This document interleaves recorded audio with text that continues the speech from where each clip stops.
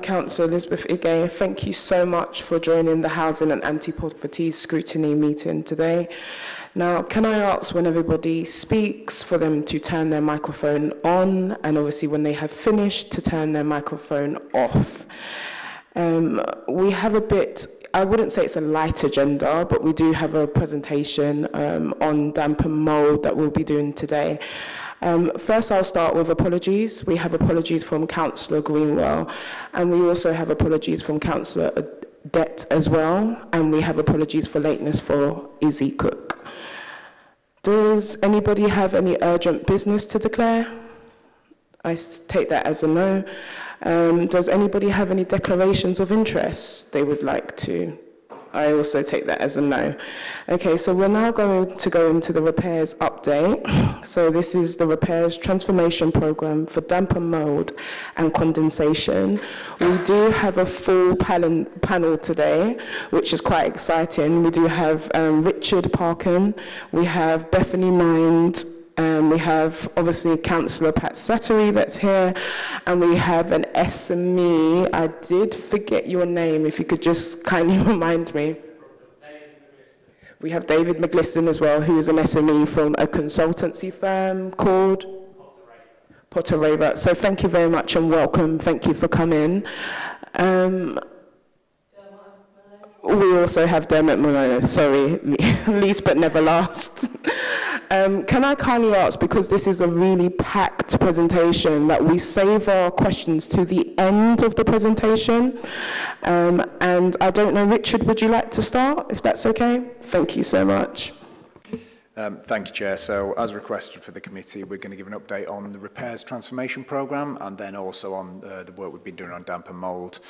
You've done the introductions, but the main piece is going to be from Dermot Maloney, Head of Responsive Repairs and Voids, and Beth Mindham, who is our Programme Manager for the Repairs Transformation Programme. So they're going to handle the presentation together.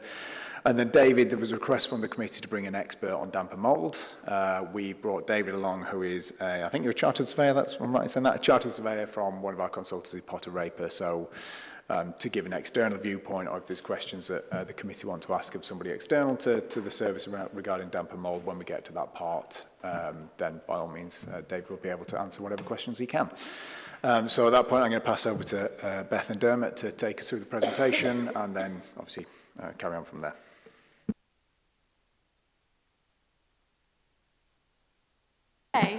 Okay, cool. Oh, okay, all right. All good. Okay, so yeah, as Richard said, we're going to give an overview around the transformation programme and then do a bit of a deeper dive into damp, mould and condensation. So we've done some introductions, but we'll start off with a bit of background and context around the transformation programme itself, including the approach that we've taken so far. Then I'll hand over to Dermot, who's going to talk through some reflections a year and a half into the programme. Then back to me, and I'll talk through some of the key things that we've delivered.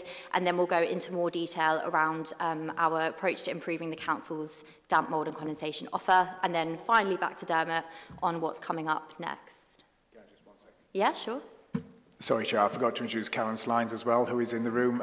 Karen is our actual damp and mould manager, so if people have questions about operational stuff on the ground, what's happening day to day, Karen can join us at that point and answer some questions.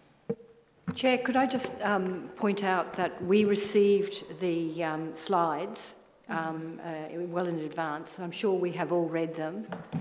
So just so you know that we've looked through those in detail, so perhaps you know, you might like to just add to the slides rather than, you know, repeat what we've seen, because we've looked at that. Thanks. Yeah, we can try and keep it brief, and we could potentially pause around halfway. There are quite a lot of slides, so we could potentially pause if there's questions coming in, and then, yeah, potentially not keep presenting if you feel like you've already got everything that you're getting. Okay, cool. So if we start off with a bit of context around the transformation programme. So the transformation programme is an ambitious 4-year change programme, and it's a joint collaboration between the council's repairs and digital teams. And we're essentially on a mission to radically improve, modernise and transform the service so that it meets the needs of our residents and our staff. So where did the programme originate from? So essentially back in the summer of 2022, the digital team spent a lot of time doing a research phase, essentially spending time with the repairs service and with residents and with staff to really understand what's going well, what isn't going so well, and what are the opportunities to make things better. So what then fell out of that was quite lengthy conversation, around 3.5 hours with our repairs leadership, housing leadership, and digital leadership. And we came to the conclusion that there were lots of problems to solve, lots of things to improve, and the decision was that we need to really invest in this, dig in this together, resource it, and stand up a programme. And this needs to be a kind of long-term commitment that we're digging in together over time. So what has the approach been to that? So it is a large programme. We've worked in different phases. We've broken that up with multiple teams, so there's around 20 people that work across the programme in total, and that's a mixture between digital and also repairs and operational colleagues from customer services as well. In terms of the digital skill set, it's really disciplines that are revolved around service transformation, service design, organisational change, and then from the repairs side, as you imagine, operational managers, supervisors, etc. But what has been really key has been working in those blended teams. So for example, we talk about damp, mould and condensation. That's my team working really closely with Karen, for example. The data area within the programme, we're fully kind of joined up with an analyst from our side and an analyst from repairs. So that is really kind of integral to how we're working as a programme. So then in terms of our ways of working, so I guess the key message here is that within repairs, there are many problems to solve, and often those problems, I'm sure, kind of resonates with you in terms of what comes through your inbox.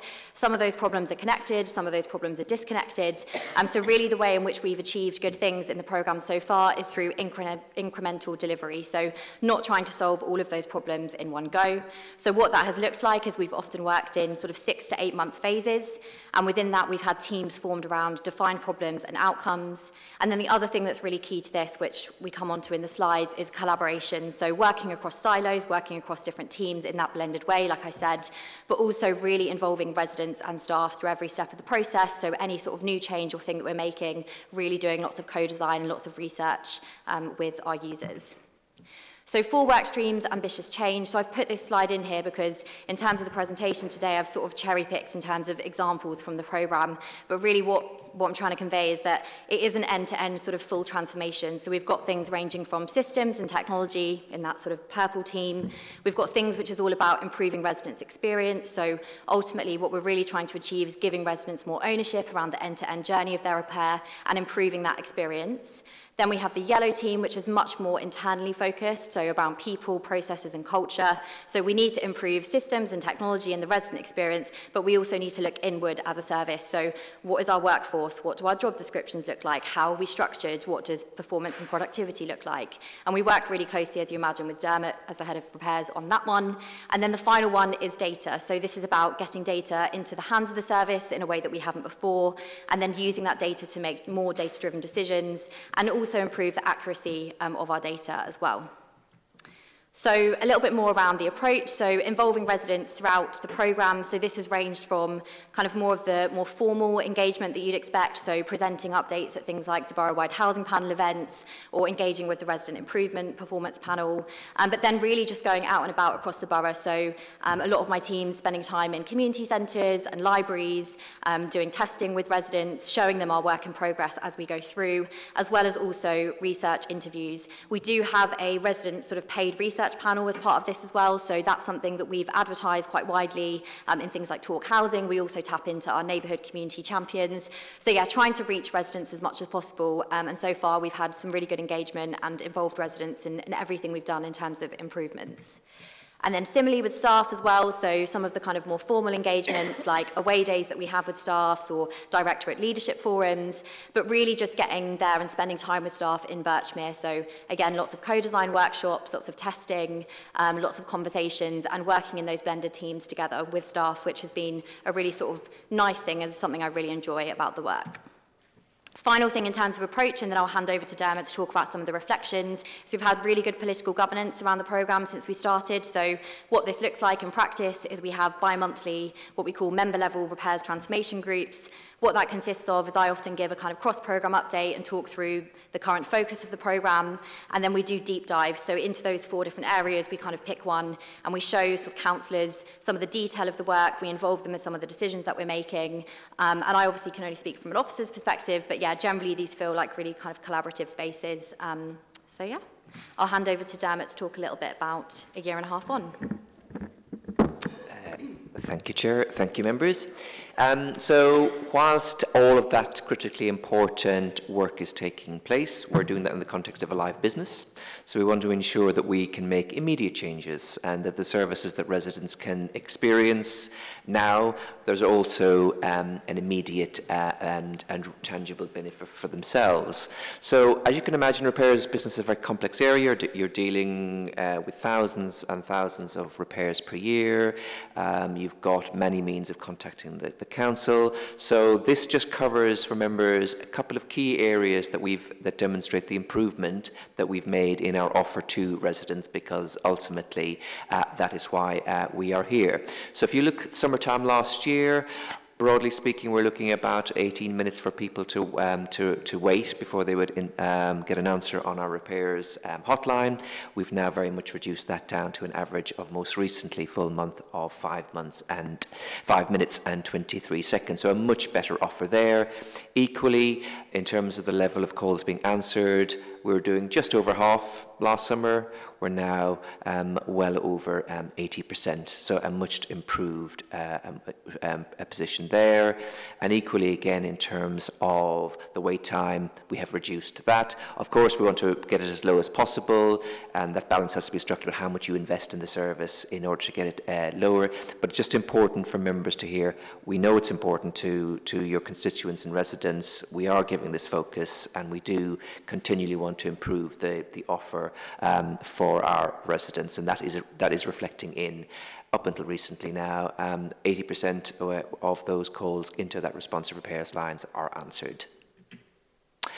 Voids is a critical area for the council, as you can imagine. We need to release much needed homes back into the supply as quickly as we possibly can.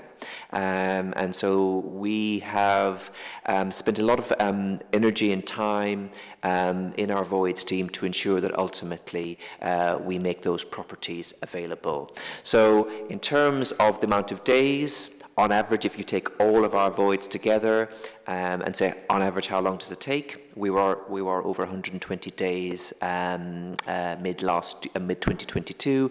We're now in a situation where that is significantly reduced down to 94 days. It feels a bit long sometimes, but then we remember in that you're talking about some of the properties very complex. Some of them are for specialist residents. Some of them are maybe old heritage type buildings that they need a lot of investment in them. And so this is a piece of work that we're going to continue to involve on and improve that situation.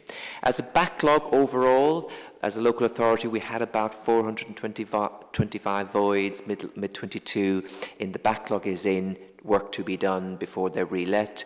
We significantly reduced that to under 200, and we'll continue to progress that. As not only is it disappointing because much needed homes are out of supply, it also has a financial exposure to the council. And at the time, we were running about £1.4 million in rent loss, and that is significantly reduced down to under £400,000. Also, in terms of a critical area, and we'll come on to this further in, is the need to get our damp and mould condensation offer into a much better place. It's very important for our residents, and those what we call DMC queries were going into the context of thousands and thousands of other jobs, and we determined that it needed its specialism and focus. So since then, we've prepared and mobilised a dedicated damp and mould team, such as importance. That includes bringing in surveyors with the required skill to deal specifically with DMC queries. Obviously, for us, we want to ensure that the immediate need, as in going into somebody's property, as early as we can to undertake that mould wash, remove the immediate mould presence. We have invested a lot of energy and time getting that to a better position. So again, last year we were probably running around under 60 per month. We're now, January, we did just under 300. So a significant investment in resource internally and with our contractors to ensure that we get into residents' homes as quickly as we can to remove it. We've also looked to ensure that we're a bit more intelligent and focused about residents who have a degree of vulnerability, rather than potentially other, what we say, general needs households or households who wouldn't have that necessary vulnerability. And we've very much ensured that we're conscious that they get an enhanced priority offer because of so we can respond to that need. In terms then of where we are about the journey that we're on, and Beth touched upon this earlier on, broadly speaking, when residents experience the service, the levels of satisfaction are relatively high. The challenge is frankly, we need to improve the service, get into homes more quickly than we are, and that ultimately is what works. We're not complacent enough to hide about 80% sounds good. For the 20%, that's their lived experience, and so that means that from their perspective, they're not happy. So we need to ensure that we're giving that the required focus. And just some of the comments you there touched upon some of the feedback that we received about residents not being able to contact us in the most efficient way that they would wish to do so. Since then, we're trialing different things, and it's about understanding, is there different or simple approaches we could make, frankly, to make residents' lives easier? So for example, that first point talks about the plumbing follow-on line. So if a job requires follow-on work, rather than the resident has to go to the back of the queue again and wait for that follow-on, at the time in the person's home, we give them the appointment. And that just makes it much more efficient, and then residents know where they stand, and it just it's a better situation for them. Also looking at improving the website. Some of the web pages were out of date, so residents couldn't find the information. Simplifying it, making it easier for residents to access, and ultimately get the information that they need to do. And that's an evolving piece. Frankly, overall, I think in the coming years we need to improve our digital proposition for residents, so they don't have to, those who are able to, don't have to wait on the phone, they can do it digitally. But that is to come. In terms of staff, while it's easy for me to talk about change, ultimately I don't do the plumbing jobs, plumbers do, carpenters do it. So it's important that we need to ensure that we know that the valuable resource that is our staff within the DLO, they're informed, they're engaged, they know what's going on, and that they are involved in the change, because you can't tell people to change, you have to support them to change and bring them on that, if you will, that journey with you. So as Beth touched upon earlier, part of our approach is to ensure that staff feel that they are involved in that change. So when we introduce change, we launch it with them, make the change, how's that getting on, make a further iteration, repeat, and ultimately because we want to get them on side. And actually at this point, and just to credit to staff, one of our highest scores in terms of resident satisfaction we get is residents talking about the service that they receive from our trade operatives. So we absolutely recognise the value that they have, that they play.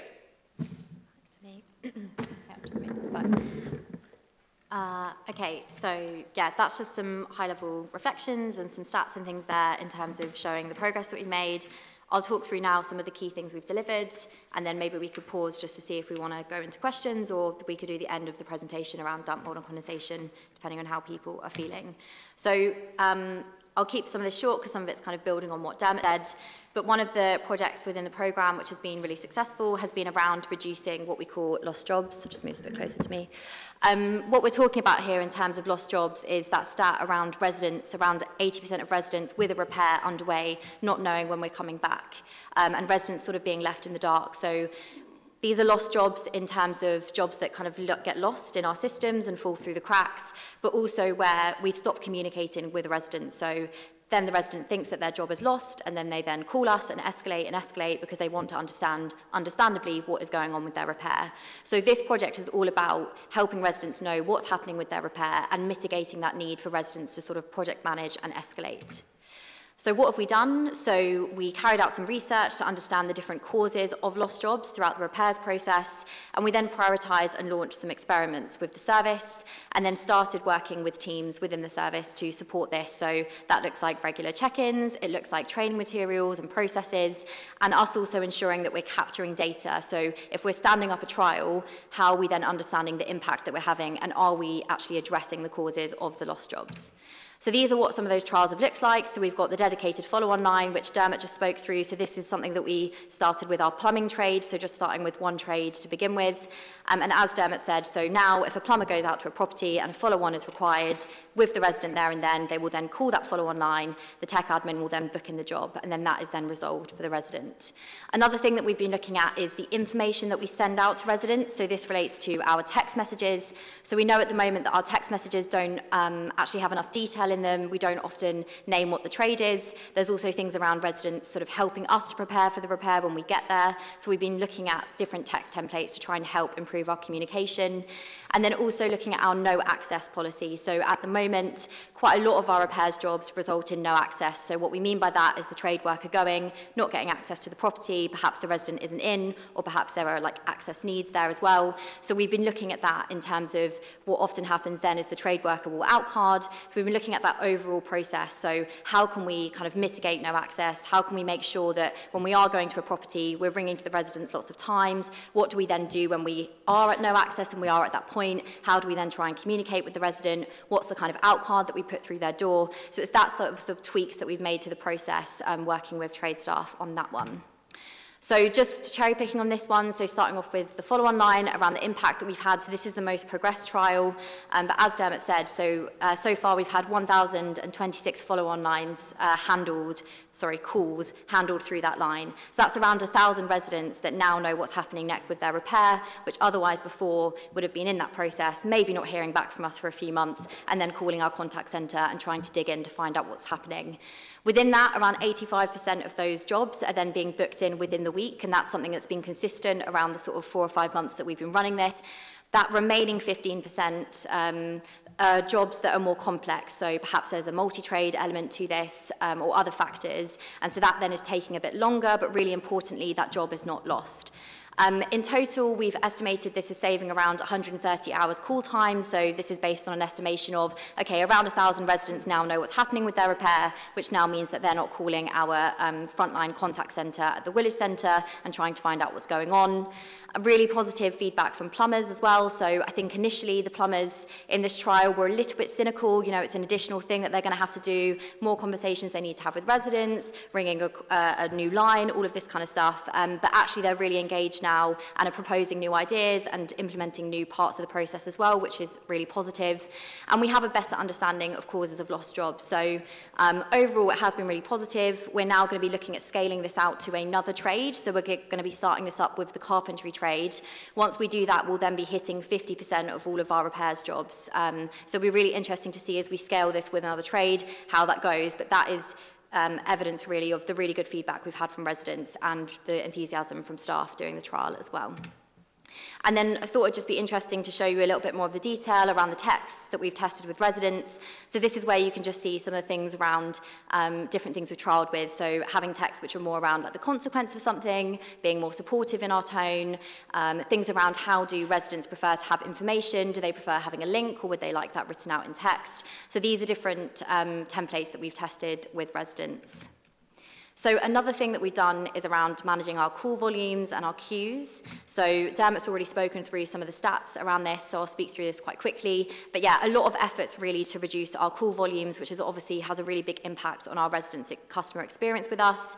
A lot of this has been through additional staffing, as well as an additional manager to help manage performance. And we also now have messages on our phones letting residents know where they are in the queue. And a really nice example here from Pat with a resident saying that this has actually led to them being able to reduce their phone bill from having that information and that autonomy to make a decision, do I want to stay on the phone or do I not? And then, yeah, the stats kind of speak for themselves in terms of the reduction in time. But we know that that's just one part of the problem, and this is where we speak about this kind of complex environment with lots of problems to solve. So it's really important that we reduce call volumes, but actually we know at the moment the overall customer journey is quite convoluted and is quite complex for residents and is quite frustrating. So we've started a project which is all about looking at this kind of overall customer journey. What you see here on the right is that there are currently four different numbers that a resident could call us to contact us about a repair. When we then include the kind of online options that we've got, that means that there's 6 different channels and 6 different ways that a resident could contact the council about a repair. So obviously what that results in is it's quite confusing to residents to navigate. They don't necessarily know where to go, and it's also really difficult and challenging operationally as well. So we've done a big research piece essentially looking into this. We've analysed data on call volumes. We've shadowed staff in each of these different teams to really see, how are they interacting with systems? How do they interact with each other? What are their conversations like with residents? We've discussed challenges with managers, and then we've also considered and put forward a series of different options. And what we're really talking about there is different operating models around how we can improve this. So that's going to look like changes to structures, to roles and responsibilities, but all with the aim of improving the resident experience and being more efficient. Final one in terms of programme deliverables, and then we can pause if we want to, is around the website and web form redesign work. So really important to say whenever we talk about website and online improvements that we're never going to be getting rid of the ability for a resident to call us and pick up the phone to us. But this is really about, for those residents that are able to go online, to be able to do that in a time that suits them and in a simplified and hopefully in like a kind of experience that isn't frustrating for them. So what have we done around this? So as Dermot said, we did a really big revamp essentially on all of our website pages related to repairs on the council website. So we now have 36 pages of updated, accessible and accurate content. Included in this, we have new guidance around what repairs we can and can't help to fix, because we found often residents sometimes ringing us, getting a bit frustrated, thinking that we're responsible for something, and actually that's not the case. So being really clear about what's our responsibility, what's the residents'. New guidance around damp, mould and condensation as well, and this includes photos on our website because we know that it's difficult for a resident to sometimes diagnose, what is damp, what is mould, what is condensation, and then separate guidance for leaseholders as well. So I won't go into masses of detail here, but just a couple of examples. So we had quite a lot of jargon on our website before. I think one of the examples that I like is the use of rechargeable repairs. When we spoke to residents, they didn't really understand what that meant, so then we simply changed that to repairs that we charge for. We also have our repairs handbook on the website, and this is uploaded as a PDF. We know that there's accessibility challenges around PDFs, so as much as possible, we've lifted any really important information out of that and lifted that onto the website, so that if someone does have a visual impairment, for example, they can still access all of the information on the website. The other thing is around web forms. So we went live with a couple of new web forms. We had one web form before, and this wasn't really very utilised from residents. It was really lengthy, and also it wasn't really easy for a resident to kind of communicate what they want to. So what we found is when a resident is coming to our website or trying to contact us, it's either to report a problem or to request an update, mostly reporting a problem or requesting an update on a repair. Our existing web form had sort of the request an update option buried in quite small text. So we basically split this web form out into 2 web forms, and then the responses of those web forms then go directly to the right team. We also have the ability for a resident to upload a photo of their problem, and that's adding really good detail and helps us to diagnose the problem better. And we also have SLAs around this, so a response time within 5 working days, and that's something that we have broadly stuck to operationally ever since launching these. So again, won't go into massive detail because we don't really need to, but a few changes in here. So you can see things, for example, previously we had, I think, 7 or 8 questions around COVID, and these are questions that we don't really need to ask. You can also see the way to request an update just sort of buried in there with just one line there, and we've sort of separated that out. So all of this is really about helping residents to explain their problem to us, and us making sure that we're getting the information that we need, it's being sent off to the right team, and that we're diagnosing the problem, we're being detailed in the questions that we're asking, and we're doing that in a way that's kind of non-jargon and makes sense to the resident. So that's it for that section. The final bit is damp, mould and condensation. So I don't know if you want us to pause here for any questions or just get through to the end. I don't mind. I'll pose the question at the panel. Who would like to pose some questions to them? You would do? Okay, yeah, it looks like there's quite a few questions. Thank you very much for that extensive report. It's good to see what journey you guys have been on, looking at the customer touch points and how you've identified the gaps and what you've done also to provide solutions. So really thank you for that. I will start with this side. So I'll start with Izzy. I then saw David's hand. Was Majella's hand up as well? Your hand, and I saw Johnson's hand. So it would be Izzy, David, Majella, and Johnson. Hello, hopefully quite a straightforward one. So you said it was like a 4-year transformation programme. How far into that 4 years are we at the moment? And are we kind of on time, I guess, on target for that? That's a good question. You're now testing my maths. So we've been running for like 1.5 years. So I think the programme takes us up until 2026. It's a difficult question to answer in terms of like, are we on track overall? I think broadly, yes, I think we are. I think some of the things around our technology and systems, that's the real long game. And that's just because it's a very complicated landscape. There's lots of upgrades that we need to go through, and system implementations are just really big from like a technical perspective, and also training, onboarding staff. So I think if we were to fall behind on anything, it would be that. But I would say broadly on track around things. Great. And then to follow up on that, I guess, so would the next part be, would there ever be a point where if somebody wanted to check what stage their repairs are at, they could just log into like an account and it would say, oh, look, you are at this point, and it should take 2 weeks for that? Yeah, so that's, yeah. So in the first phase, and I haven't gone into detail on this in the programme, but in the first phase, we did a series of technology options appraisal, and we looked at a resident online digital tool. So ultimately where we'd like to get to, and this is where we talk about a resident having ownership around the end-to-end journey, is a system that they can go onto, they can basically book, track and schedule their own repair. So that's where we'd like to get to. But yeah, that's going to take quite some time to get there, but that is the goal. Perfect, sounds great. Yeah, thanks. Thank you very much. So it's good to see that there's been some improvement in the in sort of the waiting time and contacts. Obviously, what we're principally concerned with, though, is outcomes. I can see the outcomes in terms of voids, but in the other properties, the vast majority of properties which are not voids, I wondered how we are doing in terms of outcomes. So what percentage of jobs are being completed successfully compared to before the transformation programme? What time and cost are they taking? How many visits are they taking? What sort of performance measures are we putting down, and how are we measuring productivity to ensure, because I know there is a, there is a productivity gap which is all related, and how are we measuring that? How are we measuring number of visits, time and cost? I'm also interested, you mentioned 85% satisfaction level. Does that measure all, does everyone get a text afterwards or an email afterwards asked to fill in? Does that represent all repairs, the 85%, and how does that compare to pre-transformation? Because it's always, actually, satisfaction's always been high of the people that have actually had the repair. The problem's been that not everyone's always had the repair. And then finally, sorry to go on, I've probably got more actually later on, but the CRM system, which you obviously mentioned, and I've raised this so many times over the years. I have a British Gas home care insurance for drains and electricity and water and white goods and the heating system and so forth. And when something goes wrong, when I need them, I just go online and book, and I choose the date I want them to come. Then they text me and say, we'll be along that day. They confirm, and then they'll confirm again on the morning, and then they'll say, oh, we're half an hour away or whatever, and then they'll come.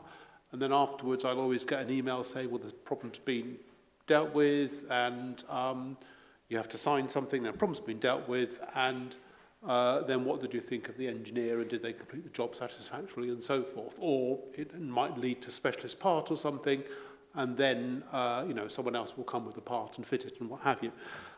So there's always that follow-through with the British Gas policy, and that's what I've always said we should have in terms of our tenants. So A, they're in control, but B, they know exactly what's going on, and they can go into their system any time and interrogate and remind themselves when the appointment is and so forth. So I just wondered how, I mean, we've been talking about this for years.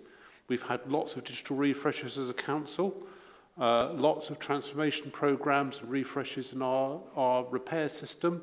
How far off are we of having that Rolls-Royce standard for our tenants and leaseholders?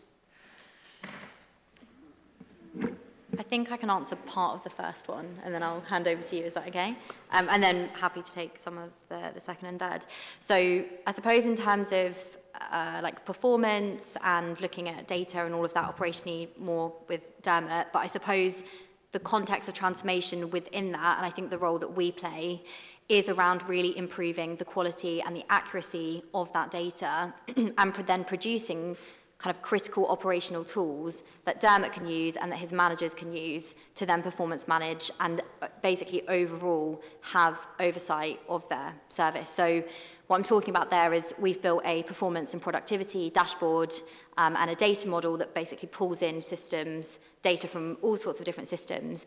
And what that has is the ability for a manager to break down into the trade into where we haven't before. So a manager having a plumbing area, for example, being able to click into his trade, then being able to see how many jobs have I got done today, how many are completed, how many are overdue, how many are cancelled, and then also being able to break down into the operative level as well. So clicking on my trade worker, how many jobs have they done, how many jobs have they not done. So we've got these manager pages, which is really kind of getting that data into the hands of managers so they can performance manage, but then also service overview pages, so looking at a year-on-year comparison. And that is a tool that we've created in that data stream. So I see that as being a key sort of enabler in terms of some of the things you're talking about in your question. But I don't know, Dermot, if you want to come in on anything more on question number one. Of course. So, data. It is very, very complicated. So we've, as Beth has touched upon, we spend quite a lot of time and energy trying to understand, can we see everything? Can we count everything? And it's still an evolving journey, but I think we're in a very much better place than we were. So the data, what you're dealing with broadly, as an example, to give you some context, so not including gas and electric, those compliance pieces.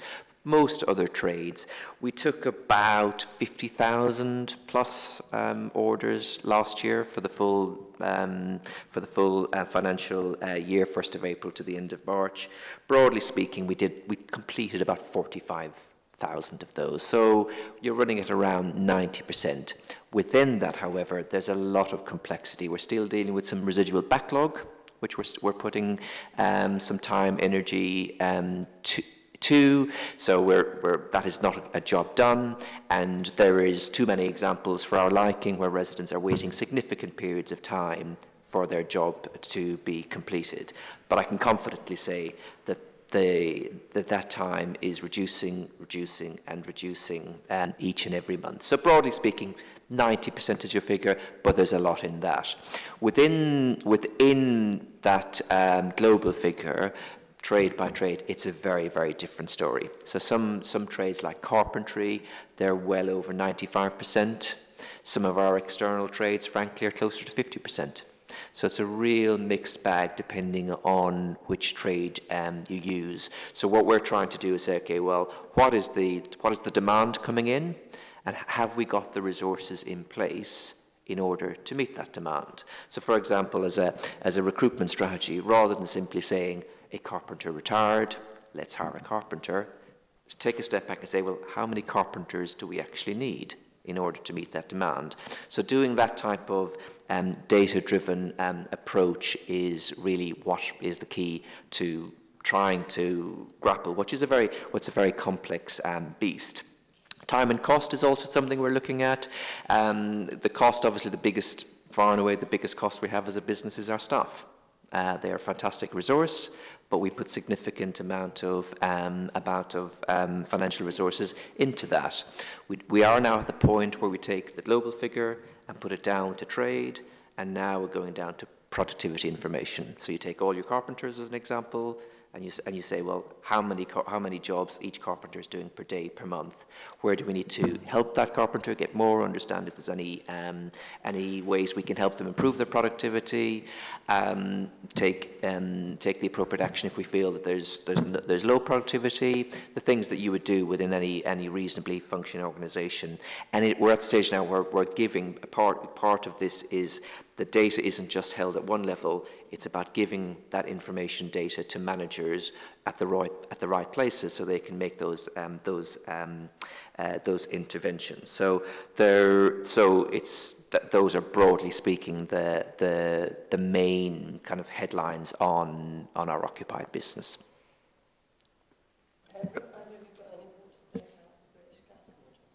Yeah. Yeah. So if I go on that question, then happy to talk about the satisfaction feedback from residents as well. So yes, totally hear what you're saying in terms of that being something that is offered in many different places, and it sounds like such a simple thing, like, oh, we could just have something like that here. The reality of our technology and the landscape that we have at the moment means that it is a very long and quite painful journey that we need to go on. So in order to get to that point so we've made the decision around bringing in a resident digital self-serve tool, which enables exactly that. So the resident goes online, they book the repair, they schedule the date and when that repair happens. We then notify them at different points along the process. So that is something we've looked at, we've evaluated it across the market, and it's something that we want to bring in.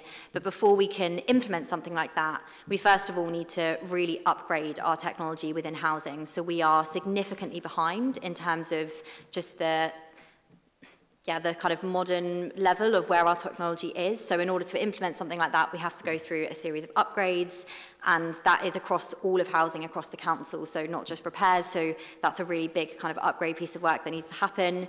We then also need to look at the systems that our trade operatives are using and improve those, because we know there are lots of connectivity problems at the moment, and that's really slowing down the pace at which we can do jobs. And then that system needs to integrate with the resident online tool. So that's absolutely what we want. It's just we have to be really intentional around the different implementations and upgrades. We have to sequence that in a certain way because of the constraints that we have at the moment in terms of our technology, if that makes sense. So I think it's then about, okay, those are the constraints we're working in, that's going to take some time, but then what are our levers at the moment to improve things? So when we talk about, for example, the customer services review and looking at sort of the text messages that we do send out, how can we improve the content of those? How can we still look at the residents' end-to-end journey at the moment without those systems and make sure that we are notifying people in a way that makes sense, giving them the best information with our contact centres as well, with that resident sort of journey? How can we also look at streamlining channels and not giving them as many numbers to call? So that's very much the space where we've got agency to make changes, and then that kind of wider system CRM goal is there. It's just going to take some time.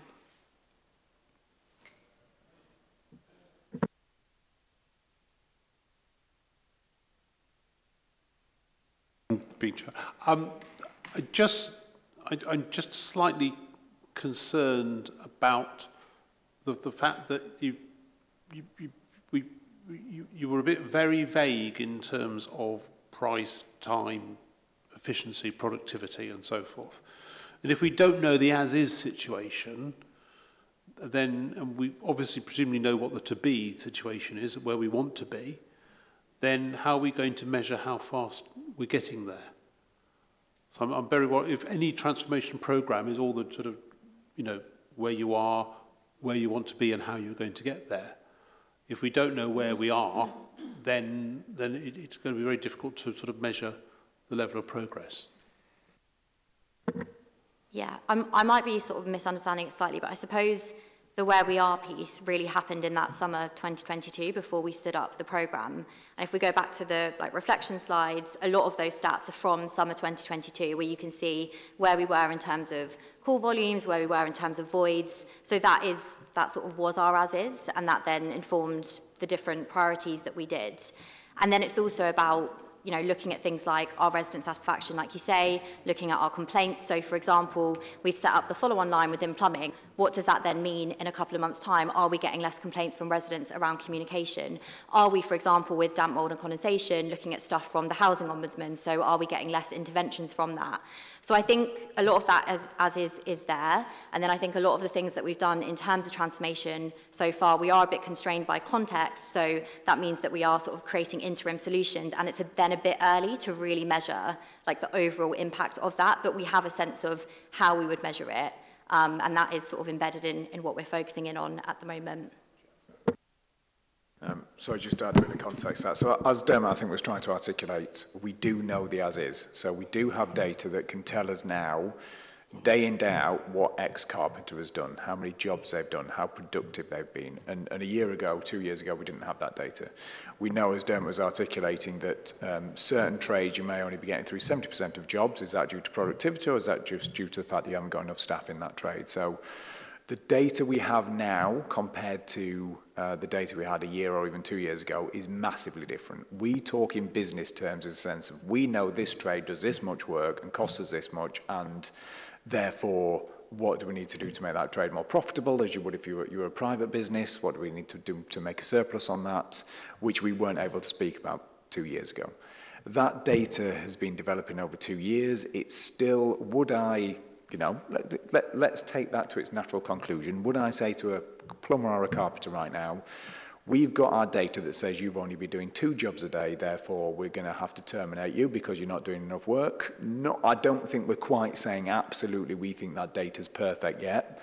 Do we use it as a good guide to see the productivity of our workforce? Yes. Are supervisors now talking to trade staff about, do you realise you've only done 2 jobs a day yesterday? Yeah, they absolutely are. And they haven't been doing that for years. And now we have visibility on that data to be able to say, are you productive? Are you doing enough work? We expect 1 more job a day off you.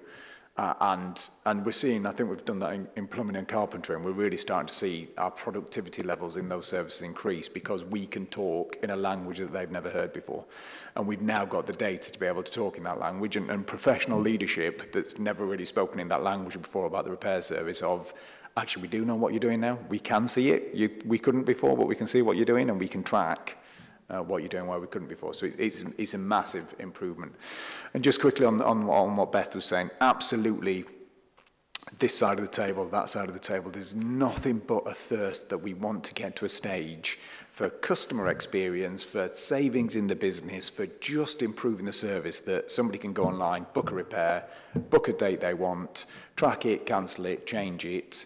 We've had we call it V6 version 6, but we are upgrading at the moment to our NEC system. We're doing about a jump from, I think it's a jump of about 5 or 6 upgrades from where we were to where we are, and that's taken around 2 or 3 years to get to. The upgrade should be hopefully happening in the next few months, and that upgrade to the most recent version or the version before actually unlocks scheduling, online planning, the new PDAs that will be given to operatives, so they stop losing connectivity when they're around the borough.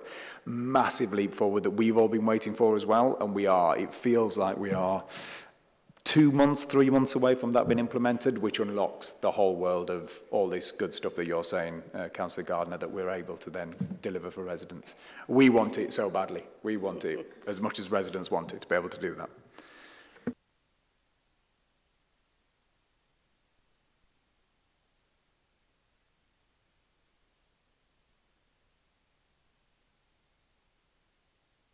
Thanks, Chair.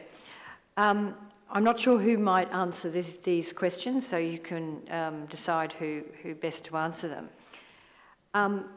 First of all, a bit of feedback. There was a rash of emails that I received, and I've heard of other councillors receiving them too, in February, March, which relate to matters sometimes a year old.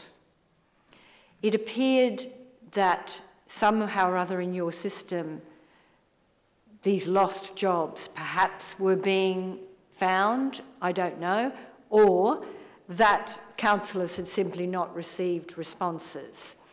I was mystified by that, and I was also mystified by the fact that I kept getting apologies from the teams apologising for, you know, not letting me know that a job had been done.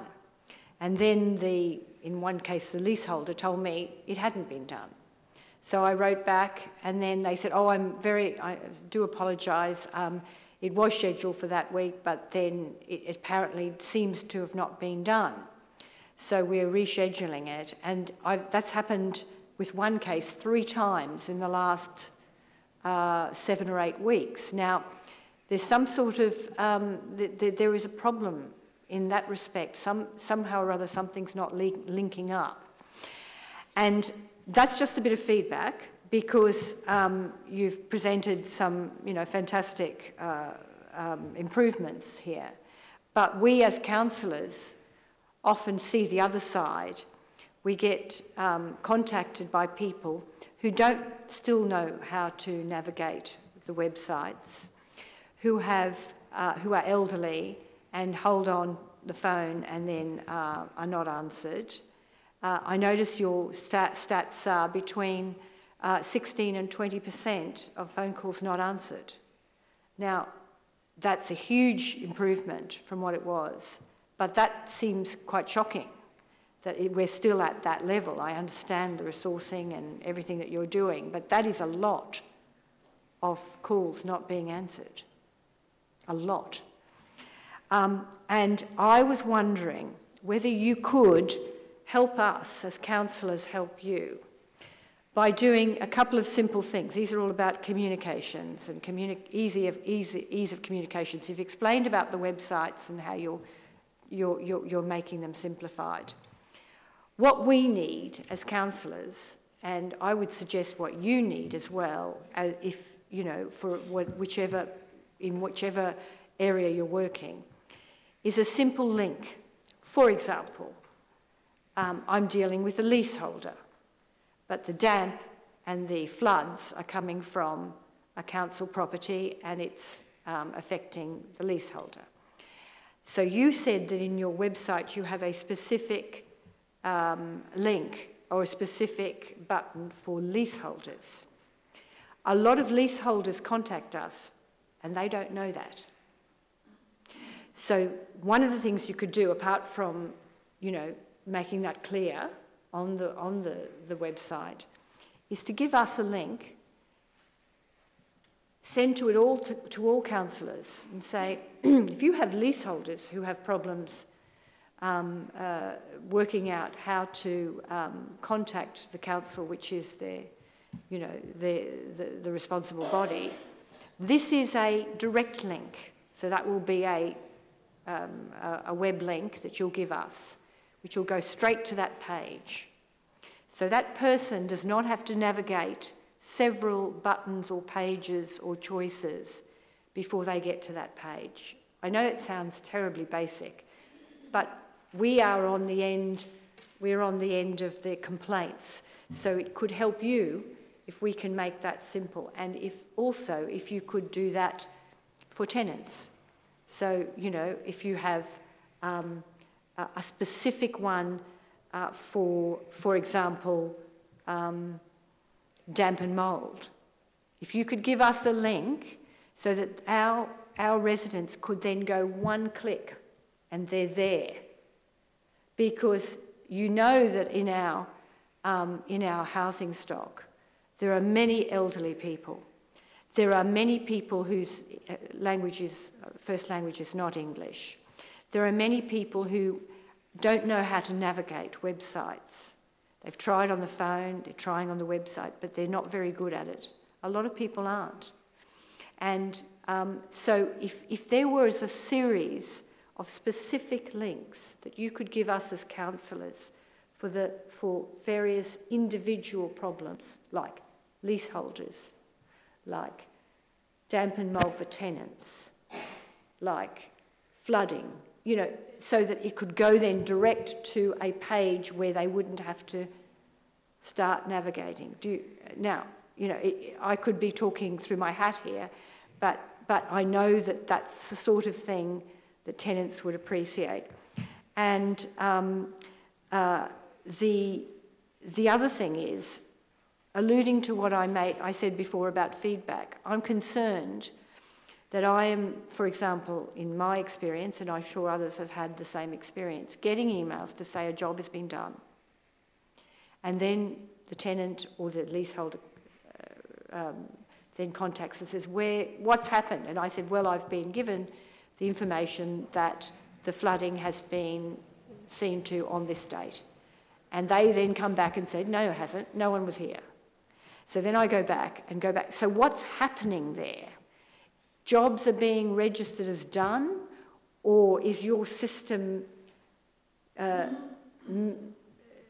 somehow or other failing in terms of what's being registered as done and when? Okay.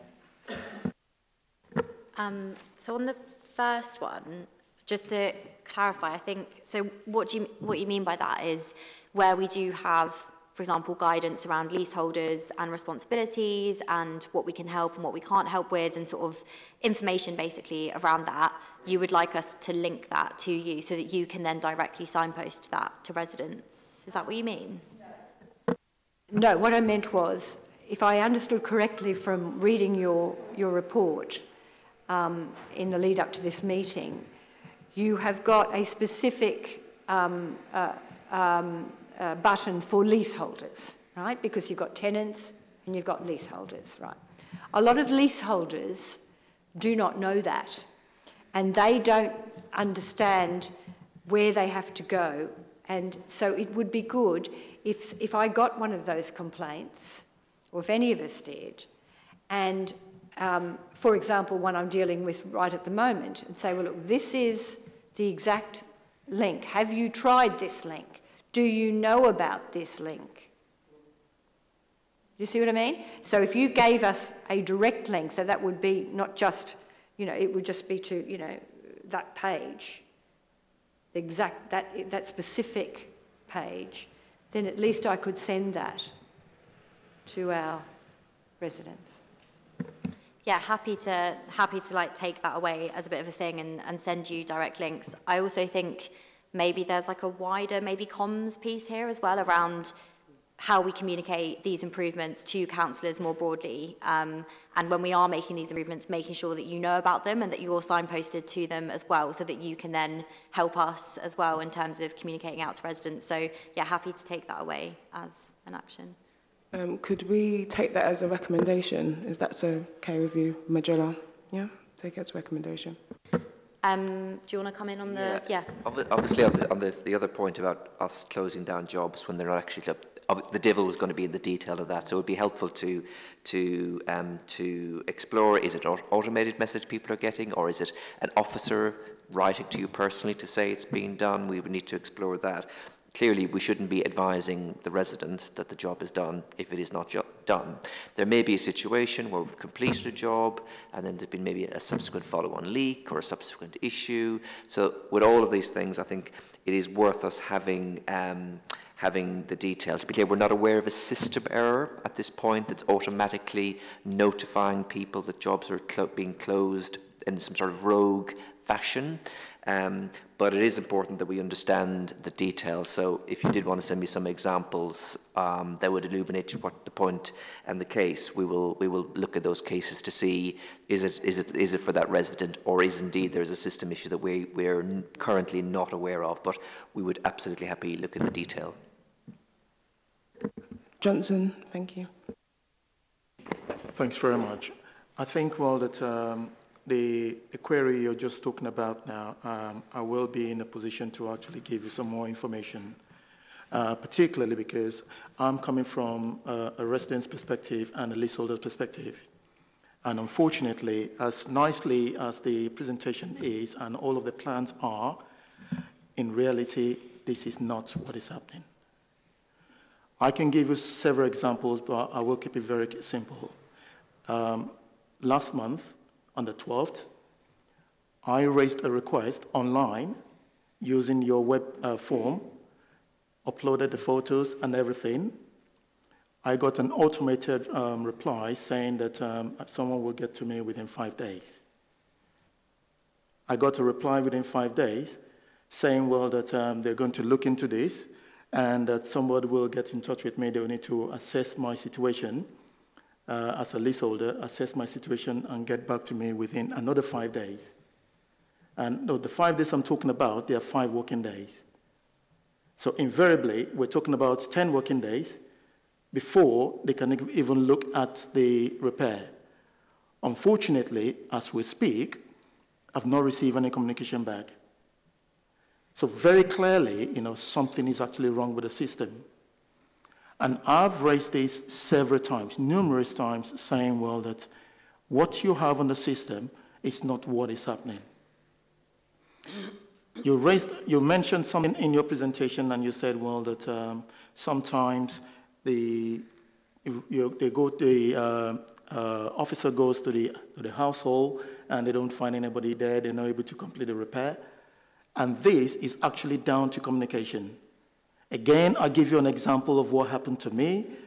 Okay, I raised a request for a repair, and I did not receive a single communication. Fortunately, at one of our meetings here, I met with the housing director, Jamie, and Jamie said to me, okay, don't worry, I'll look into this. Somebody looked into it, and probably it was because I got Jamie into it that somebody actually looked into it. Again, I did not receive any communication whatsoever, and somebody just suddenly turned up in my property on a particular day and said, it's for this repair. The only reason I was able to actually attend to the person was because I was home. What will happen on a day that I wasn't actually at home is simply meant, well, that they will record that as actually coming to the property to come fix the repair. However, no communication whatsoever was actually passed on to the resident. These are some of the things that are actually happening. They're not just happening. These are very recent information I'm actually giving to you.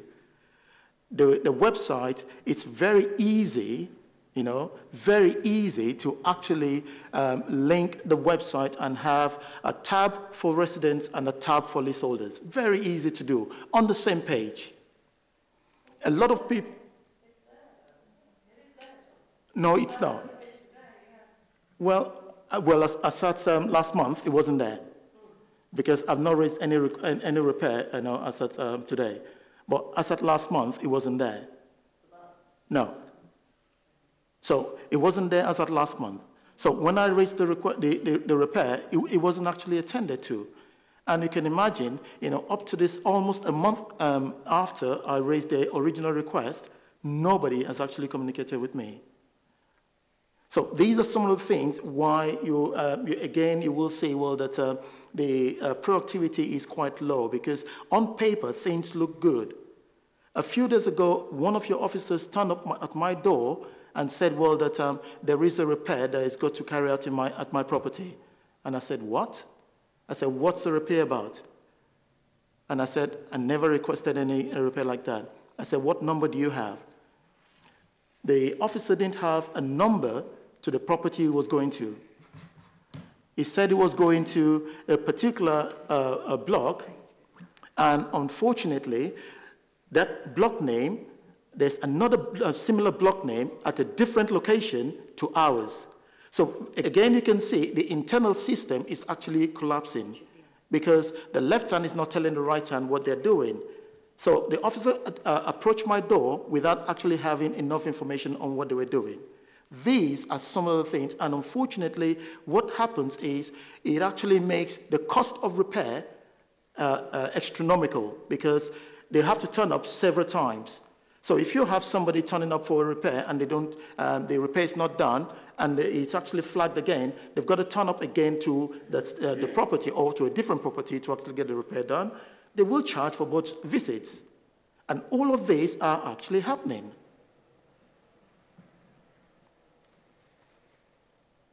And is that Richard you're going to take?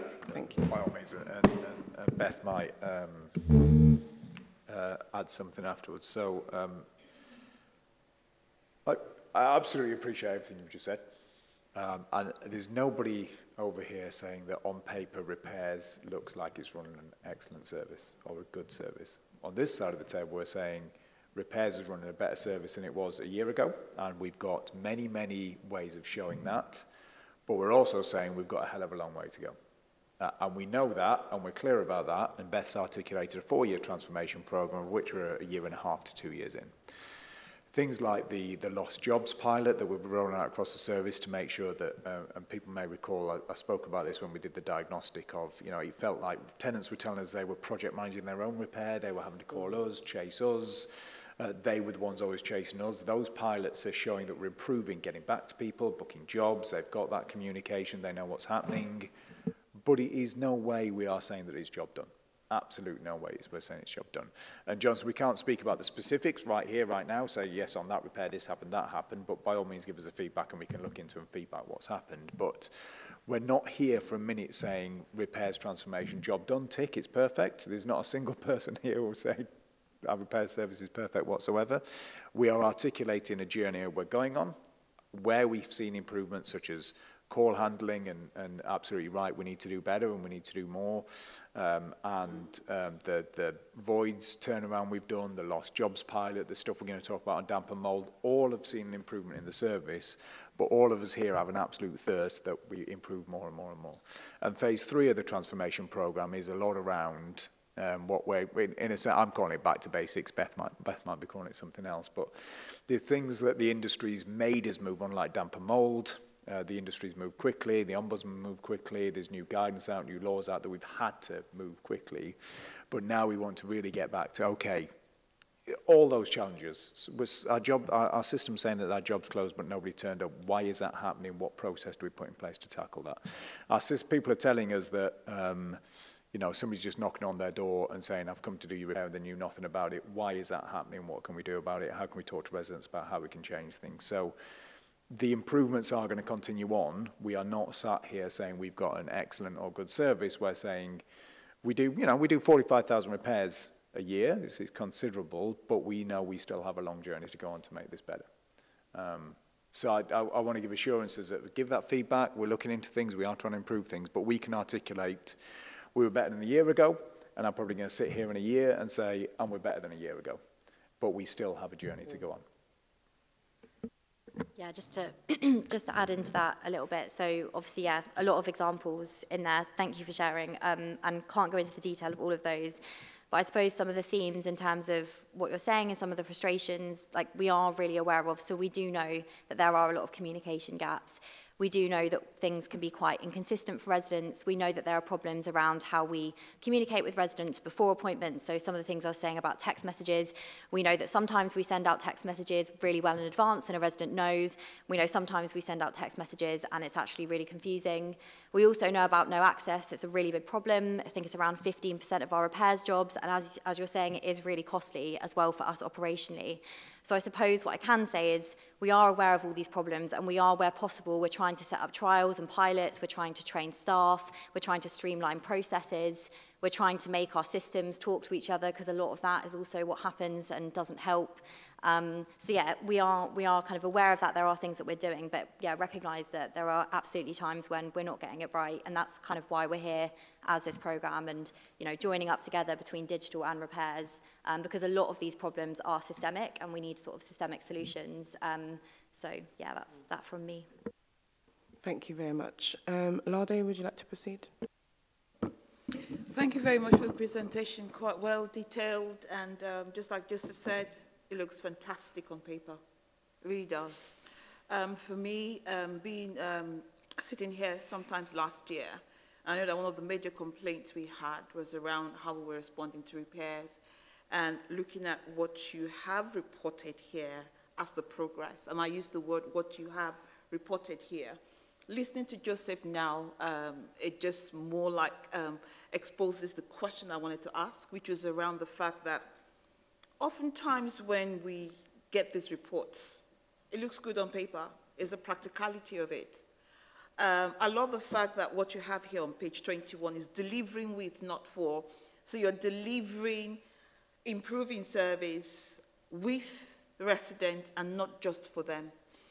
And for me, one of the things that I would like to see is the actual details of the feedback that you've received from these residents, because figures can be conjured up, and that's the truth. I work in a service where sometimes we put surveys out. Of course, I've improved that. People put surveys out, and you know that the result of those surveys can be tweaked. It would be great to be able to see the actuality of some of these engagements that you've had with the residents. It's really important because, yeah, you could come here and give us all those numbers, but they might not be real. I'm not doubting you, sorry. I'm not saying you're not, but it's about how do you get those figures? What are the data tools that you use? Are they knock on the doors? Are they paper? Are they emails? How do you get the data? That'll be very helpful because that would feed into this. The second question I'd like to ask is, my second point is actually a question, and that's around how we're responding to the mold, condensation, and damp. From what I've heard so far, it looks like we're extremely reactive. And I know that David said something earlier about this is our as is, what is the to be. Are there plans of using predictive technology in being able to look at which area? Okay, so for example, child scene, we have a lot more mold in that area. Are there issues around the environment? Are there issues around the demography of those who live there? Are there things we can do around communication to help to raise awareness so that we prevent? So it's more like working ahead of time because it's actually cheaper to prevent than to repair. So if there are things that can be done, so if you see that there are more mold issues in Blackheath, for example, there are concerted efforts put around that area. So it's about being, just thinking ahead, predictive analysis, technology. This technology is there, but are there plans to using those technology to be predictive in the way we respond? Thank you, Councillor. So we're going to have a presentation on the damp and mould piece, so we might want to do that bit first and then come back to your question if that's okay.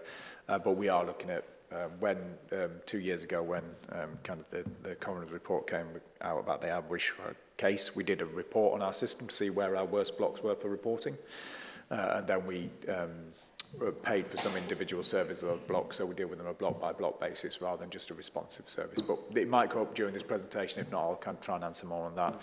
Data-wise, so when we talk about our satisfaction figures, there's two things I'd say. One, this is done by an independent survey. So it's done over the phone, independent surveys by a company called Acuity. They call X amount of people, and I think we get about a 25% response rate. It's not small numbers. And we ask them, the question we report on is kind of how satisfied were you overall, and it's a 5-point scale, if I remember rightly, and we only report if people say good or very good. We don't report if they say neutral, bad or very bad. It is that 85% is people saying good or very good. And we have got the data, and I think we used to, I'd have to double check now if we do with Acuity, we also ask quality data. So why did you say it was very good? And people give us feedback on that as well. So we could provide, without a doubt, we could provide reams and reams and reams of... Yeah. What other forms of data, what other forms of data sets do you use? Is it just telephone, no emails? So telephone, at the moment it's telephone calls. We moved away from door-to-door. So if you have a trade operative who stood over someone saying, can you fill this form in to see how satisfied you are, we felt that was... They don't have to be the one asking. So like you said, you have things online. So once the person has reported a repair online, it's about that going anonymously to them. The tradesman should not be the one asking them, can you give feedback? My view is that we need to expand how we get the feedback and not just telephone, because telephone, you don't know who, it's a lot more difficult with telephone. I think it's great if we can expand the various ways in which you collect feedback surveys from our residents. Yeah, and as far as I know, we don't do online at the moment. I have to double check that. It's generally being phone surveys, but we do get vast numbers, hundreds of feedback a month. So it's not based on 10 people we've called and give these figures. It's based on quite considerable. But the other thing I said, I was going to say is that we have two measures of satisfaction for repairs. One is when a job is done, we call the person and say, are you happy? The other satisfaction is a general satisfaction survey to our populace of tenants to say, in general, what do you think of the repair service? And the reason we do that is because if we only call people when the job's done, there's about 20 people, you know, out of 100 people, 20 of them might still be waiting for the job to be done, so we'd never get around to survey them. The general perception surveys, in general, how do you think we are with our repair service? And that across industry, always scores less than the actual transactional surveys. So I think, as Dermot articulated, when a tradesperson turns up and does a job, people are generally really happy with them and really happy with the service they've received. As Dermot said, we've just got to make sure that happens more often rather than the backlog of jobs we have where if we're only completing, say, for the sake of argument, 90% of carpentry jobs, that's still 10% we've not got round to. So they're dissatisfied people who are waiting for us to. So we look at both of those figures to see where we are. But I take the point on board. I'll check if we do online surveys, but that, once again, absolutely agree. We shouldn't be crossing kind of, what's the word I'm looking for? There's a word I'm looking for, but I've totally lost it. But if somebody, in future, if somebody logs a repair online, we should be surveying them online. Channel, that's the word I'm looking for, crossing channel. If they do it over the phone, we should be calling them back to do the survey. So we absolutely should be expending that in future. Can I just come in a little bit on that one as well? So just, you talk about some of the programme improvements and how have we engaged with residents there.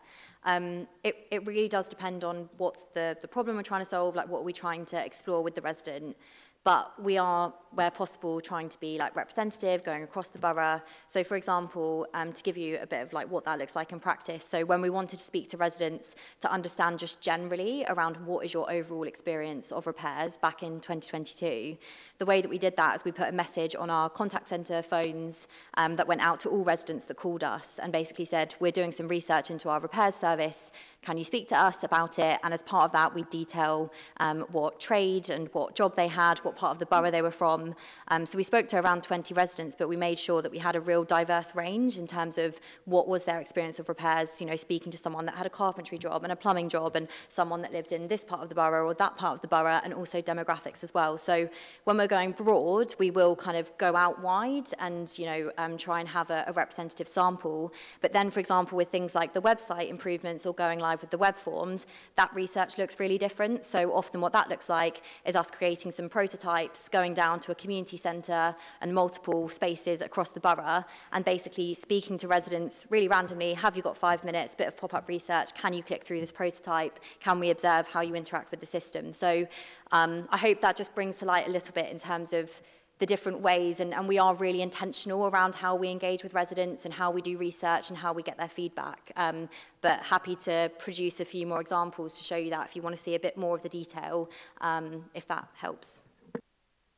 I would just like to add on a follow-on note to what Lade said. So she's speaking about customer outcomes. Now, a lot of our customers are not SMEs. Do you do any quality assurance where some of these jobs are assessed by maybe like a surveyor just to make sure they are done properly? And she also spoke about preventive measures, you know, being forward thinking.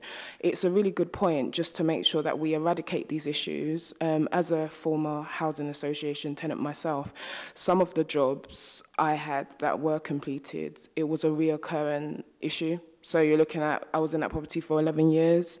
I had an issue with a boiler and it took about 11 years in order for it to be fixed, you know, for completion. So, you know, my question for you is there any quality assurance that's actually taken place?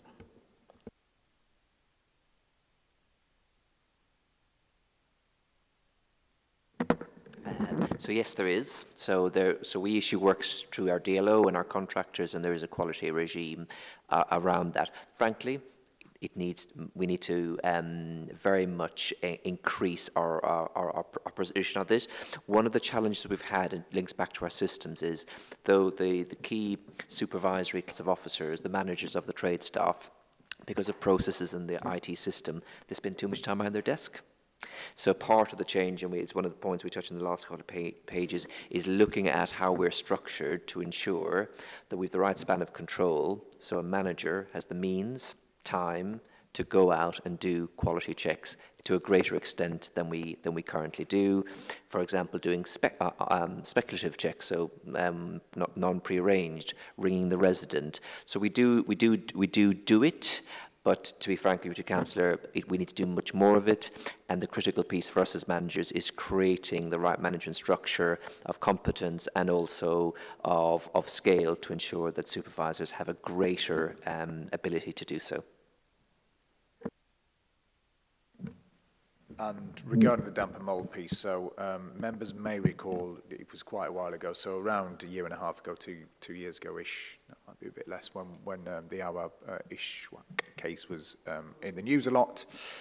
We actually did a presentation to members and said, you know, this is what we know. This is what we know. These are the worst blocks. These are our top cases. So we actually did a report of who reported the most damp and mould in last year, which individual properties, and then went back and checked. Okay, that property's reported 20 times. They actually reported 20 times, so we did it over 5 years. 2 years ago, the intervention we took a year ago, they've not reported since, so we can see that it's actually had an impact. So we did a lot of data analysis on learning what we knew about our damp and mould, and we will continue to do that, and we're going to present on damp and mould hopefully in a second. But our focus over the last probably 6 months to a year has been bringing this new damp and mould team in. Making sure that when people call us, we can respond quickly, especially if they're vulnerable, and we're going to see some of that soon. The idea is once we've got that team, when we move into quieter seasons such as summer, hopefully we get, you know, it's quieter on damp and mould, that's when we move into a proactive situation. That's when we move into, okay, what have we learned over winter? Where do we need to focus? And how do we tie that into the £450 million capital programme we've got invested in our stock? So we can make sure we're being preventative for the next kind of damp and mould season, autumn, winter, spring, for the following year. So the idea is, you know, when you're in the deep of it, in winter, when you're getting calls coming out your ears on damp and mould, respond.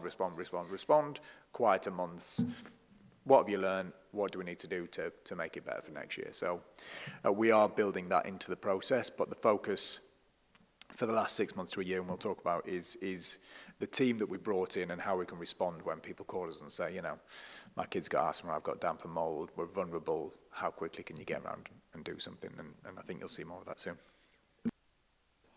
Maisie, do you still have a question? Yeah. Sorry, so it's one suggestion and two quite small questions, but the one sort of suggestion is just about so I've got quite a lot of residents who are obviously like older women who live by themselves, sort of tenants, only have a landline and use post, and when they get several of them having work done alone, and when they get a contractor coming to the door, they often there's a letter which might not have the RBG symbol on. It has the contractor's symbol on. So then they phone me up and say, is this a genuine letter, or you know, or not? And if it does have the RBG, then how do they know it's real? So I think one thing is maybe if any post that goes out could also have RBG kind of logos on, and would say, you know, this contractor has been employed by the council, and if you want to check, you can call this number or quote some reference.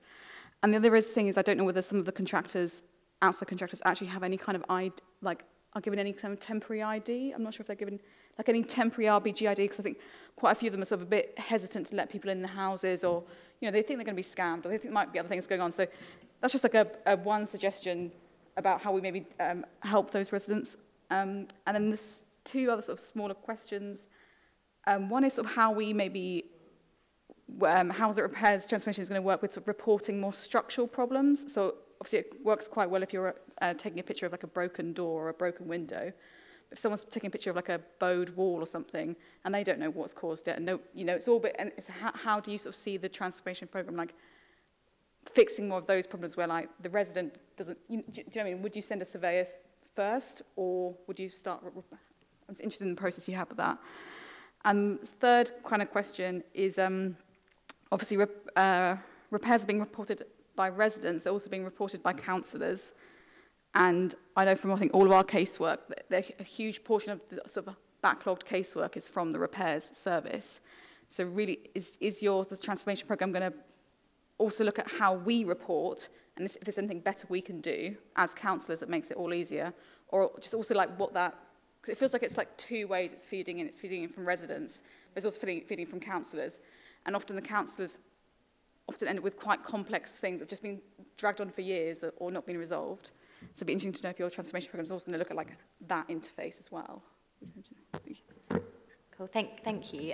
So on the first question, happy to comment on that. I don't know, Dermot, if you want to say anything as well, but I think for me, what that really comes down to is how we triage and also the questions that we ask in terms of diagnosing the problem. So, for example, some of those more structural things, if we think about damp, mold and condensation, like we ask really detailed questions around what is the size of the problem, you know, is it widespread, is it just half of your wall, for example, like what colour is it, and being really detailed around sort of how we're diagnosing and understanding, is it a repair thing, is it a structural thing? So for me, it sits under that sort of diagnosis area. So in terms of the web forms, we're really specific around and quite detailed in terms of the different drop-downs that a resident can answer, and then again on the phone as well. So I think that's where we address that kind of diagnosis of, is it a structural thing or is it a smaller thing? I don't know if you want to add anything to that. And giving residents the opportunity to upload pictures. So when they're reporting it, they can say, here you go, this is what we mean. And having a picture would obviously just make the diagnosis process much easier. Then obviously we need to look at, well, when we get into the SIP and understanding, it's ensuring that we have the right technical resource in place to manage. We have 20,000 properties, tenanted properties, another 4,000 to 5,000 leaseholder properties.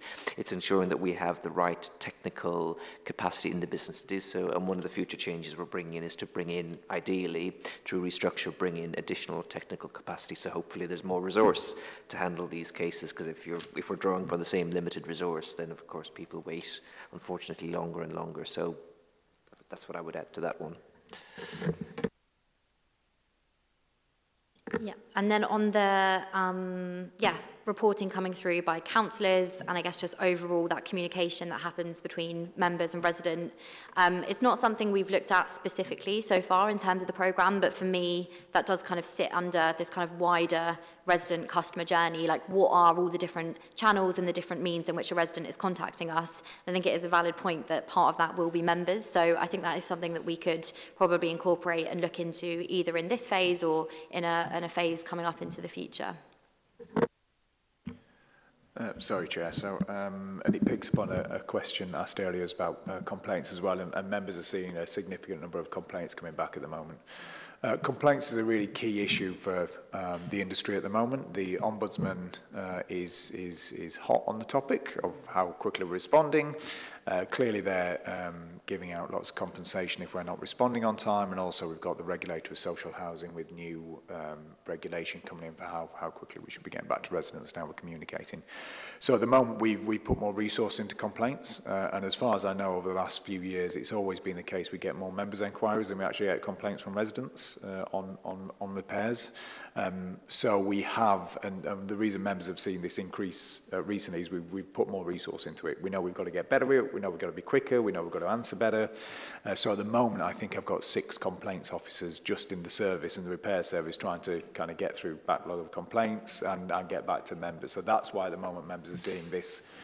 We're working through a backlog in a sense, and absolutely there is that, and I see it myself, so members might email me, but they've emailed member services, but we've also got a customer complaint coming in at the same time, and how we look at that kind of intersectionality between all those things to solve it. And we're nowhere near, we're not, I'll say nowhere near it, but we're not quite looking at that yet, but we're very aware it's a problem. And then a customer might receive a response from Councillor Slattery, because she's emailed about it, a response from yourself, and then a complaints response from our complaints team, because it's coming from various different places. So, as Beth said, these things generally have a good system problem we can probably put in place at some point, and it's something we have to consider.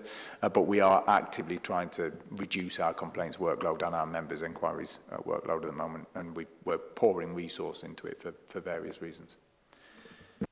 I think that's good to hear. Can I just make a sort of bit of a suggestion about, because you talked about the questions you ask when you're reporting online.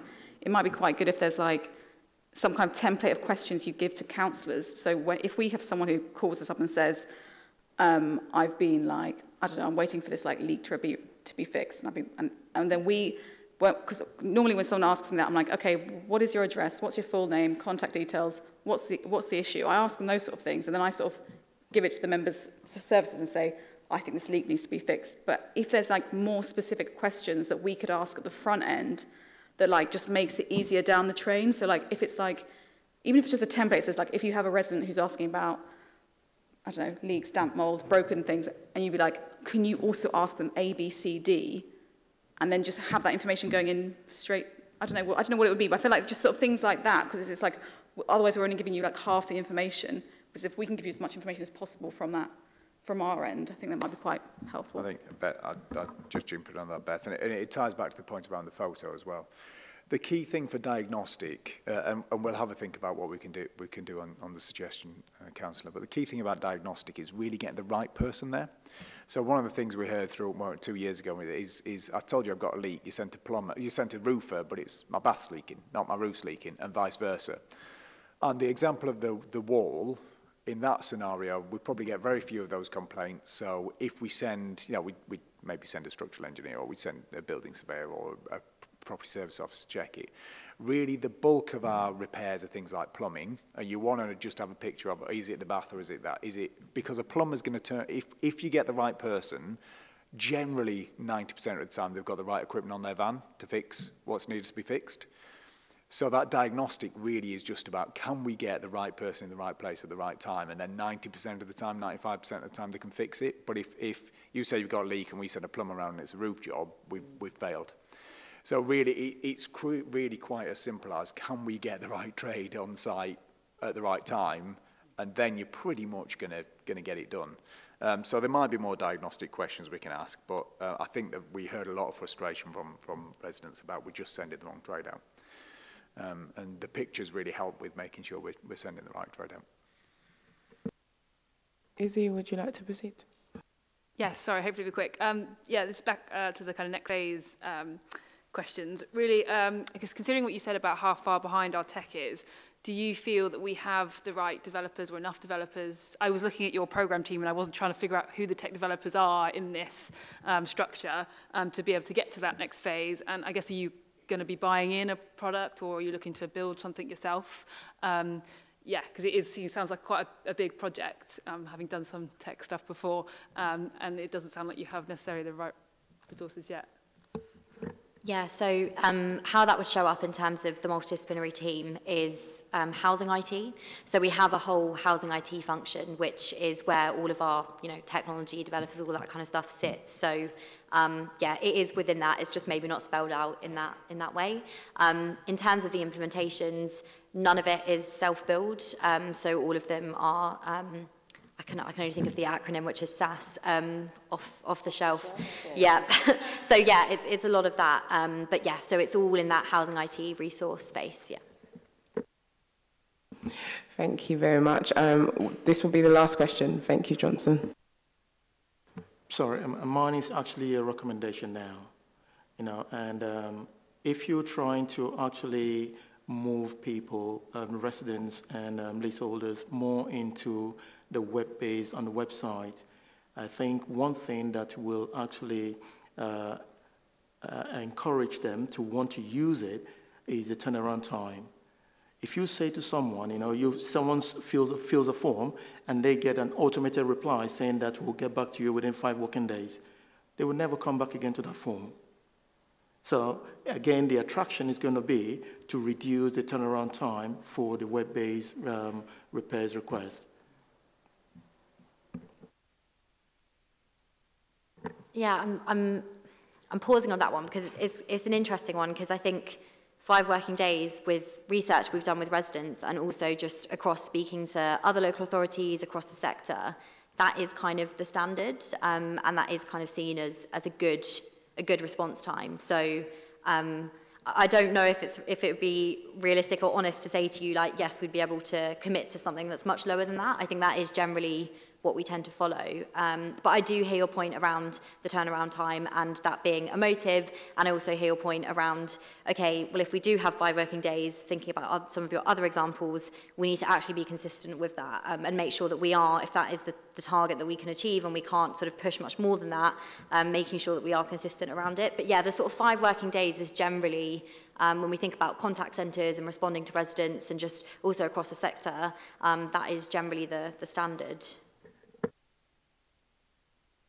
Thank you very much. I think we can go on to the next section, which is to look more into damp, mould and condensation. Thank you. Okay, cool, right. So final bit of the slides. So yeah, this is a bit around the more in-depth, more detail around damp, mold and condensation. So as we've alluded to a couple of times, we had a project within the programme which has been focused in around this and looking at our offer across the service. So the way in which we've approached this, so similar to other projects, so researching into the current challenges, so spending time with residents, shadowing staff, actually going out across the borough, seeing some of these jobs happen in practice with trade workers. We also spent a lot of time speaking to the sector on this one, so we've spoken about it a couple of times here, but there's a lot of work happening in this space. Housing Ombudsman is getting more power, there's the social regulator for housing, there's a lot of regulation that's happening around this, so lots of housing associations, local authorities, etc., are all really thinking about how they can improve things, so speaking to other organisations around this. We then worked with DMC specialists and operational colleagues to then propose and prioritise recommendations, and then designed this up into a future service offer and then began to implement that. And then a key thing within that has been mobilising an interim team, which we'll come on to. So when we talk about this ideal service offer, this is what the team designed based on the research that they did with residents, with staff across the sector. I won't go into masses of detail in this. I recognise it is a little bit of an operational diagram, but essentially what you can see here is different activities and different things happening depending on whether we're preventing, we're triaging, treating, or we're monitoring the cases of damp, mould and condensation. So if we start with that blue column, we've got things around prevention. So this is where some of the things we've spoken about before, so our summer block surveys, so how are we being proactive around those problem areas within the borough? Things around joining up with our capital works. So we know that there are problems with damp, mould and condensation, but we also know that some of those problems are actually to do with the structure of our buildings. So we need to be joining up with those wider programmes of work around that and ensuring that as we do build more properties, we are mitigating the chance of long-term cases of damp, mould and condensation. And we also then have information, leaflets, things on our website for residents. If we then go into the triage section, essentially what you can see here is a resident is going to go through a different route and is going to get a slightly different response time depending on their vulnerability, depending on the severity of the case, and also depending on whether it's complex or reoccurring. So different triaging happening there in terms of our contact centres and also our new team.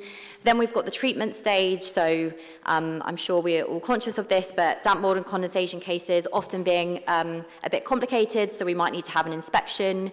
We might actually think that something is a damp problem, but we might realise that actually it's a leak problem, so then we have to raise a plumbing job.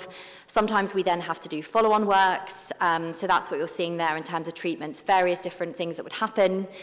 Then we will, in terms of monitoring, with all cases of damp, mould and condensation and all jobs, we are having a 3-month follow-up call.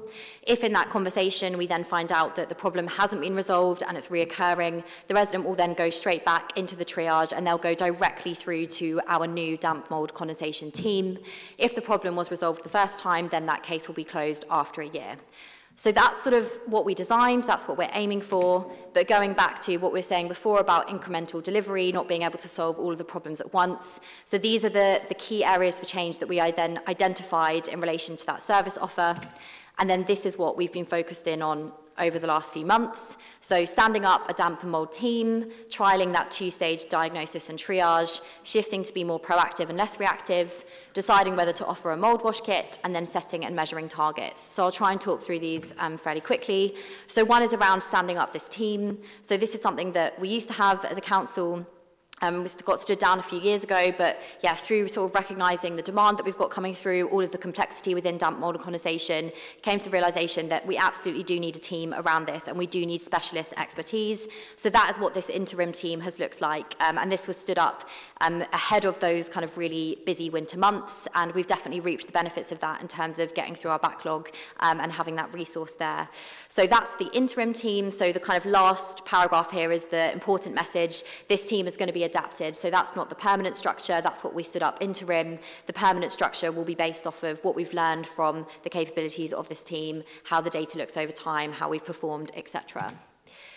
This is the two-stage triage. So again, I won't speak through all of this, but essentially what we've got here is where you see that kind of new DMC team coming through. So now in terms of damp, mould and condensation cases, or sorry, not now, but once this is implemented, what that will mean is all damp, mould and condensation cases will go through a second stage triage. So those cases at that point of the resident contacting is being reviewed by the specialist team. If it is an urgent case, it's going straight through to the specialist team straight away. So again, it's just these, depending on the severity, depending on vulnerabilities, things like that, will then mean that that is going through to a fast response or going through to the team, and it's being treated in a more robust way.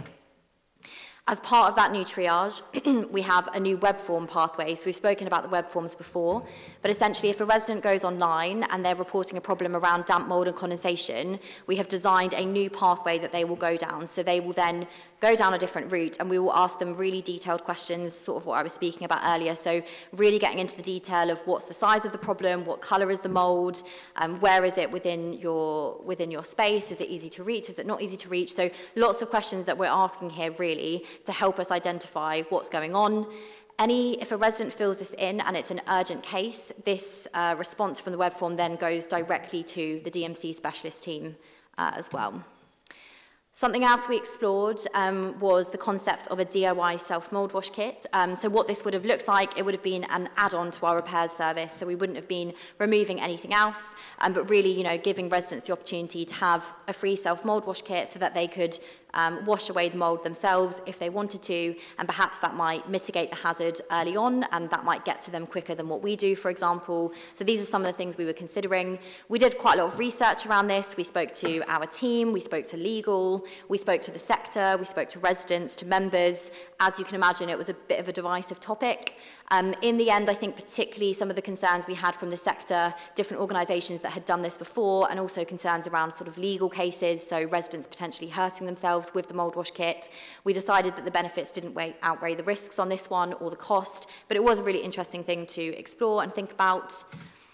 Sort of moving now to being more proactive and less reactive, so joining up more widely with those kind of larger programs of work. So we've got the Social Housing Decarbonisation Fund. This is really about energy efficiencies and implementing a series of energy efficiencies, I think in around 665 properties across the borough. What we've then done is we've joined up with them to make sure that within that, those energy efficiencies are also contributing to a reduction in damp, mould and condensation. And then another thing that we've done is we've really increased our collaboration with the Capital Works team. So we now do have that DMC team and we have that resource, but we know that there's only so much within their remit of what is a reasonable thing for them to be doing in terms of a job. And sometimes it is more wider structural work, so wider ventilation or insulation work that needs to happen. So when we are identifying those cases, we're then passing that over to our Capital Works teams for them to then do that work. And then the final thing around damp, mould and condensation is around setting and measuring targets. So it's all well and good us standing up our new team, but what do we want that team to be working towards? What are the targets that we want to set? How are we going to measure ourselves and see how we're doing? So these are some things that we've achieved so far. So that web form submission and getting back within residents within the 5 working days. With the mould washes, we've really increased how quickly we're getting through this. So throughout the winter, within 3 working days of first contact for a high priority group, we've been getting those mould washes done, and also within 11 working days of first contact for all others. And then also that damp inspection, so within 5 working days of the assessment call. So that's really good in terms of what we've been achieving on that. But then where would we like to get to? So where we'd like to get to is be more aspirational, to have agreed timeframes, agreed SLAs, which is something that we would publish, setting those expectations with residents, also enabling residents to hold us to account.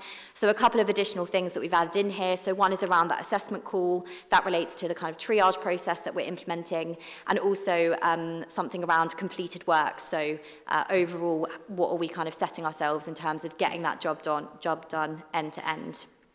So that is it on damp, mould and condensation. We have 2 more slides around what's coming up next, which I was going to hand over to Dermot for. So we do those couple of slides and then that's it, and we can open up for any more questions. Go for it, Dermot. Thank you. Okay, so part of it is, I think we've touched upon it. We recognise the point. Listen, this is a point in time. We've much more. We're on that journey, and it is about moving this programme on. So, as I said in the beginning, it creates some real tangible benefits for residents. So, part of the transformation programme, this is very much a collaborative piece between operational teams and our digital and customer service team. Part of it is just continuing that, make the changes, research, make informed changes to how we model, see what we can implement, see what we can scale, how much it's going to cost, what resource do we need, and critically, as members have identified earlier, being able to measure what is the difference in terms of what we've made after that change has been made. So some of those key things that runs alongside this is outside, some of them are linked to the transformation programme, some of them not, but also very critical is speaking about our Birchmere offices, which is primarily where our repair service is based. It needs investment. It needs upgrading in order to give our staff much needed quality of office accommodation. If we expect high standards from our staff, we need to ensure that we give them the commensurate tools, including a modern, fit-for-purpose place for work. So we know we need to do that. We spoke at length about systems upgrades and invitations. I won't go into that again. And we spoke about the contact channels, we won't spoke it again. The other thing about looking at how we train our staff and documenting those processes, we need to do a lot of, we do need to invest in that. We're currently in a situation where we need to frankly resource it, because if we don't train people with defined processes, then we're asking our staff to basically do what they think is best. That's fine in some cases, but we should be working for defined processes that ultimately get the best outcome for residents as quickly as we can. A critical one then is obviously restructuring the team. We've just commenced recently a fairly significant proposal about restructuring some of our critical lines of business. We want to make sure that we are, as we introduce change, we're supporting staff as best we can, but obviously making sure we keep the shop front open. We're not introducing change in a vacuum. This is a service that takes thousands and thousands of jobs each month into the business. So we want to make sure we do it in a measured way, that as we introduce those changes to teams, roles, responsibilities, that we are cognizant of ensuring we're still delivering services. And then finally, again, we spoke about it earlier on, it is about using data to drive performance and make informed decisions about where we need to do. There's lots of things we want to do, so sometimes we're going to have to prioritise. Where is our energy? What can we afford to do? What's feasible to do? And throughout all of that is using robust data to, as you would in any sensible business, using data to inform and drive the decisions that are deemed priority. And that's it. Thank you very much for that. I will start with questions. I'll start with Lade and then I'll start with David. I think I kind of went ahead when I asked the question earlier about predictive analysis. But there's a second question I have, and this is about how can we use technology in improving how we can work with residents. This is specifically around possibly ventilation systems or humidity control, how that can be integrated to mitigate damp, mold, and condensation effectively. We might want to chime in, Karen, at this point around, we're doing some pilots with different technology, aren't we? We are. We're doing different pilots around technology. I haven't mentioned it, but I can speak to it. I think your question is probably a broader one, which we might need to come back on. But one of the things we are doing as part of the damp and mold offer is using sensors. So we've via the council's company, Digital Cities, Thank you. We are piloting a project. We've just started. We're in about 140 properties now, and in essence, what it involves doing is putting environmental sensors inside somebody's property that you can identify when humidity increases, how the property is being used. So if the bathroom is particularly after somebody's using a shower, there's a spike. Are people keeping the temperature? And it's all very, very clever stuff. But in essence, what the sensor is doing is taking lots of pieces of data, and then remotely you're able to, in theory, and we're still at the beginnings of that project, you're able to, rather than just make an intervention, leave it alone for a while, wait for the resident to call you or schedule a visit, in a very live time way, be able to get some solid data from the property. So we've as I said, we're in about 140 properties now. Now it's at the stage of analysing what those results would be. The next evolution of that would be potentially having an app on somebody's phone. So when the environmental conditions spike, so steam goes super up and there's no ventilation in the property, they get a little trigger to say, in a very friendly way, open your window or turn up the heat. So that's something that we are that we've as an example of using technology that we're currently trialing. Okay, so I'm just going to go a little bit further. What you've just described is quite reactive. What I am describing is something thinking ahead. It's having something to a building strategy, or sorry, housing strategy, where the ventilation is controlled. So you're not having to ask the resident to open the windows. Something to do, I'm not a scientist, but I do know that this can be built in, because I've read it. They can be built in where automatically a system goes on in the building where, because the humidity is high, it would just like something you have in the bathrooms. Sensor extractor fans. Thank you. So it's about thinking deeper. So we're not just being reactive. We're not waiting for the mold, for the condensation to build up. The building immediately takes it up, or the structure of the building immediately takes it up. This is something that we need to think ahead. It's not something that we have now, but just something for us to think ahead. I think it's right, and I think technologies change all the time. My initial thing would depend on the building. So some of the newer stock that the council is acquiring and putting into its HRA portfolio, its housing revenue portfolio, it's more likely to have that ability. The challenge we would need to understand, and I'm speaking outside of my area in terms of asset management, but you're talking about retrofitting, potentially some buildings that are Victorian, some are in the 1920s, the 1960s and 70s flats. So I think some buildings will lend itself to potentially where that solution works more easily than other. And of course, then the question is at what cost? Retrofitting is inherently much more expensive than designing it in from source.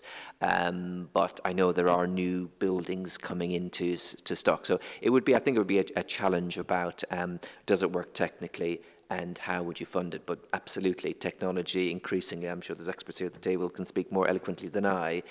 Technology obviously is if prevention, as you say, is less expensive, in addition to being a better solution for the resident than trying to go back and repair. Sorry, I'm going to play devil's advocate here. As I say, as a former tenant, I did have an issue with damp and mold in my bathroom, and that was because I didn't have a window that was allocated for that bathroom. That was the actual layout or structure, may I say. Now, I had to fight tooth and nail for a surveyor to come, and I made a suggestion for an extractor to be embedded into that bathroom area. So what essentially happens is before you go and have a shower, you turn on the light, and obviously the extractor is working, and that eradicated the mold. And I would also say another problem was there was a lot of mold that would gather in the ceiling. So sometimes it's using a particular paint that actually is, it repels mold as well. So some of the issues that we do have are quite quick fixes. The technology is good. It's a good way to do going forward, but with some of the older properties, there are some quick solutions that we can do. So I definitely do think as a recommendation, we do need to have a surveyor that comes out and assess these properties just to kind of implement some of these recommendations going forward. I think I would agree with that. It is as we stand up our damp and mould dedicated team. One of the things that we are judging ourselves in is exactly that point, Councillor. How long does it take to get a surveyor to the property? So that's absolutely critical. It is something at the moment we've been achieving around 5 days. That can go up, that can go down depending on peak. Obviously, it's more challenging in the winter, but just to assure you, it is something as a specific performance measure. We're looking at how quickly we can get the damp surveyor visit done. In addition to the paint, we are using in some fashions we are using that damp repellent paint. So that is something that we are doing. The question is how we use it as a more extensive rollout, but it is something that we use as part of our offer. In addition to things like using, some residents will have difficulty with bleach products, so we have non-bleach products. So we are looking at a range of if you will, low-tech solutions, as well as not just relying on remote data. Thank you for that, Pat. Chair, I just thought, as we have got David here as a chartered surveyor-y damp and mould consultancy person, and we invited him apparently specifically, I didn't realise, and bearing in mind we've not got much money, I just thought David might be able to say a few things, especially around retrofit maybe, David, because that's where we are with the majority of our properties. Thank you. Hello, sorry. Not necessarily about retrofit, but I was going to suggest about the paint product. So I think you're talking about a standard emulsion paint, which might attract mould, whereas if you use an eggshell product, for example, it's got the wipe clean finish that you can then quickly wipe off any mould that presents itself, which will commonly happen in a bathroom. Do you know any more about monitors that are available?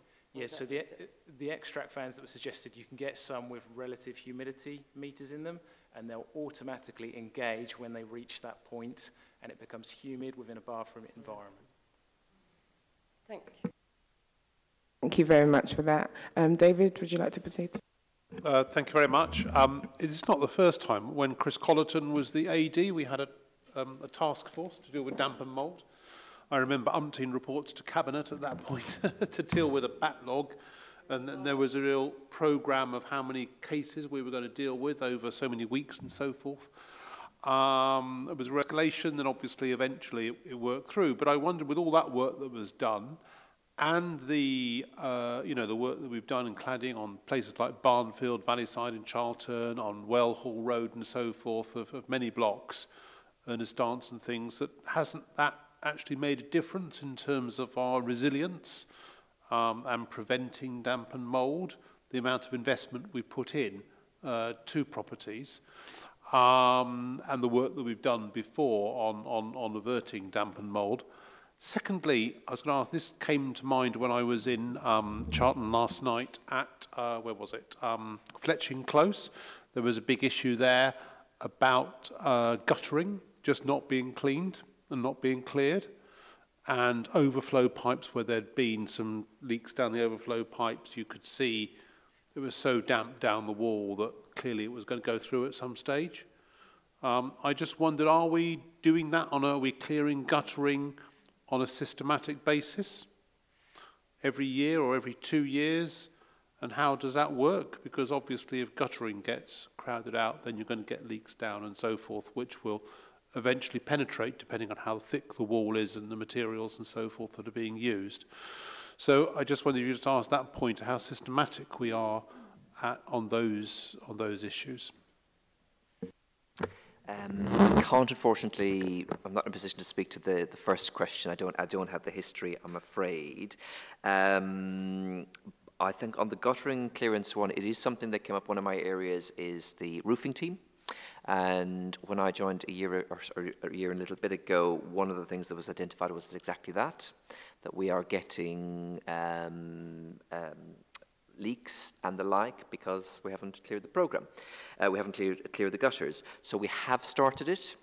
So we've identified, I can't speak, I don't know the exact name of blocks, unfortunately, but we have started, I would say, a micro programme where we go out and we clear gutters, guttering, it is something obviously that to get true benefit needs to be scalable. It was informed, we did try to take a data analytic views and look at the greatest frequencies of complaints and then go back and see. So we've identified a short list, and also obviously managers and experienced officers at the time go to that block. That always has issues with that one. So we did create a mini block program.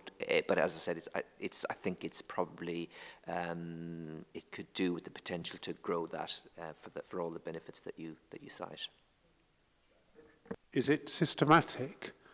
Is it proactive or reactive? Systematic. That was the point. It was, but systematic for those blocks, so you go out on a planned basis and clear the gutters rather than waiting for the call. But as I said, it's micro in scale to be very clear about. But it proves the point that we shouldn't wait. We should go out in advance. Like particularly blocks where you can't we're a green borough, so you can't cut trees down, but you got lots of leaves going into boroughs into guttering. That's some of the examples that we're aware of. Just to, the first question, we're in a very different world than we were a few years ago when it comes to damp and mould, and a very different ombudsman and a very different situation with residents' understanding of damp and mould. So it's very difficult to compare, have we had less enquiries, because we've probably not. We've probably had more recently, given what's been in the media and given what's been in the news, and it's led to more enquiries. So does that mean we've got more damp and mould than 5 years ago? I'd say probably not. Does it mean more people reporting it? Yes, it does. And an example is a very small example. So on Barnfield, and once again, this was a presentation we did about 1.5 years ago now, and that did have the insulation. And actually, we looked before the insulation and after, we'd had 50% less reports of damp and mould in that block. Is it definitely because of the insulation? We can't say, but it seemed to be that insulating that block led to less damp and mould. So we do have some of that data and look at that data, but it's a very different situation than we were in 5 years ago. More housing ombudsman enquiries, more things in the media, so people chasing us, more disrepair cases where there's, and it's the anecdote of, lawyers in Liverpool, big firms chasing disrepair cases and raising more and more and more. So I don't think we're comparing like for like, so it's difficult to compare like for like numbers on things. There was a team before, and I think Karen was in the team before, of damp and mould, but over COVID, because they couldn't go into properties, I think that team was disbanded because it was a lot of agency staff that were just spending money on, but they couldn't go into properties, so that team was disbanded. It was right that we brought that team back in now to tackle these things. Thank you very much. Maisie? Thank you. What's one bit is how drying clothes in flats contributes to sort of damp, mould, condensation. I know I can speak for my own house, but it'd be interesting to hear your sort of like professional opinion about that. But also there feels like there's a bit of a link or some work to be done between sort of as well, like potentially like closing drying rooms. So I've got like an estate in my ward where the drying rooms are being shut because of fire safety concerns. At the same time, residents' awareness about damp, mould, condensation is increasing. And at the same time, obviously, energy bills are going up, so people don't even really want to be turning on radiators to, like, dry clothes quicker. So you've got you've got more and more people drying their dry clothes in their flats because of and so I don't know if there's, I understand why you'd maybe close the drying rooms, but it feels like there might be a bit of work to be done or a bit of some links to be made between, I don't know, it feels like there's a few things like combining there. Yeah, if I could jump in there.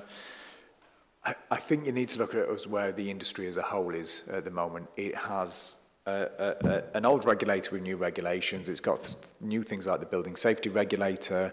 It's got the housing ombudsman, which has got a raft of new powers. And all of those things in an industry in a very short space of time are making massive changes. So we're having to react to fire safety stuff, which is closing drying rooms. We're having to react to damp and mould with the ombudsman stuff and the regulator stuff. And we're having to react to less funds across councils and stuff. So it's a very, very changing environment at the moment, and we are And we do sometimes trip over ourselves because there's so many conflicting priorities at the moment. And I guess I'd say it's incumbent on me, and my job is to make sure that Dermot's team is speaking to Sue Murray's team, who's the head of housing compliance, and Edward Haribo, who is the strategic head of asset management and investing in our stock.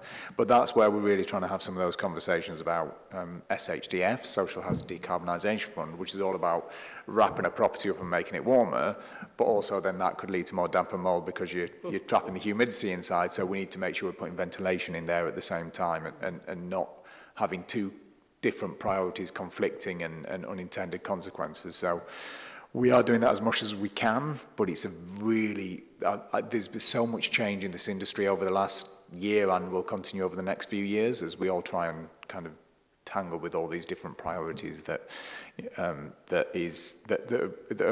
sometimes conflicting and you know, overriding all of our priorities are things like fire safety and are things like resident safety, and that's always the top of my agenda, and we present to various boards on that.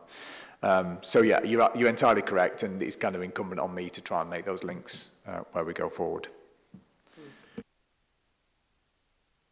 Thank you very much. Does anybody have, okay, Pat? Johnson, you have one, okay. So, well, I think, well, mine again is a recommendation, you know, because I know you did mention that training is something, well, that you really want to embed into this transformation plan. And I think it's super important, you know, because I can give you an incident that one of my residents actually reported to me. You know, they came to actually repair a dam, and there were two officers that actually went to the property. When they got there, one of them said, well, that the water is still dripping in, you know, that you can't actually just eliminate the problem by just painting over it. And then the other one said to it and said, well, that's what we've been asked to come and do, fix this problem, fix the dam, and then they painted over a wet wall. You know, at the end of the day, you know, again, going back to what I said previously, we're not effectively actually spending the money that's actually been allocated to the unit. So training is super important. The other thing again that I notice, well, that some personnel do is when they go into a property and they notice a particular kind of equipment already there, the one that's damaged that they need to replace. For example, an extractor fan. Oh yeah, the extractor fan that's in there is a Ventula, for example, extractor fan. And then they go there and say, okay, we'll replace it back with a similar, a like-for-like.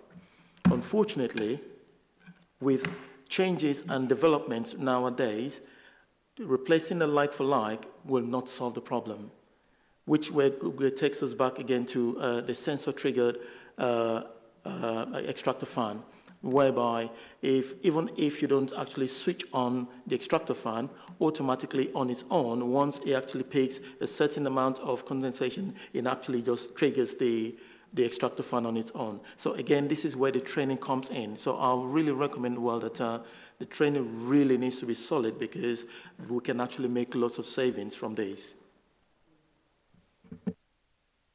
Thank you very much for that, Johnson. Pat, would you like to proceed? Thanks, everybody. Make a few reflections. So, obviously, I'm very conscious that you're all very keen for progress and enthusiastic and possibly impatient, and we all get that.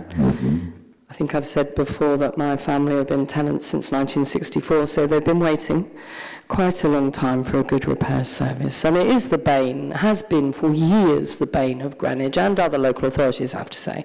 If you talk to Lewisham and Lambeth, and they'll be like, oh my God. But I hope you think we've made some progress. We are only 18 months into a 4-year journey. So we're kind of in first, possibly slightly going into second gear just now. You'll have heard these officers say that there are 3 big pieces of work that will unlock quite a lot in and of themselves. So the big one, of course, is information technology, IT. Greenwich has forever been on the back foot when it comes to technology. In 1985, I sat where Daniel Wilkinson is now sitting, I was a committee secretary, and the subject was talking about computers, the new thing on the block.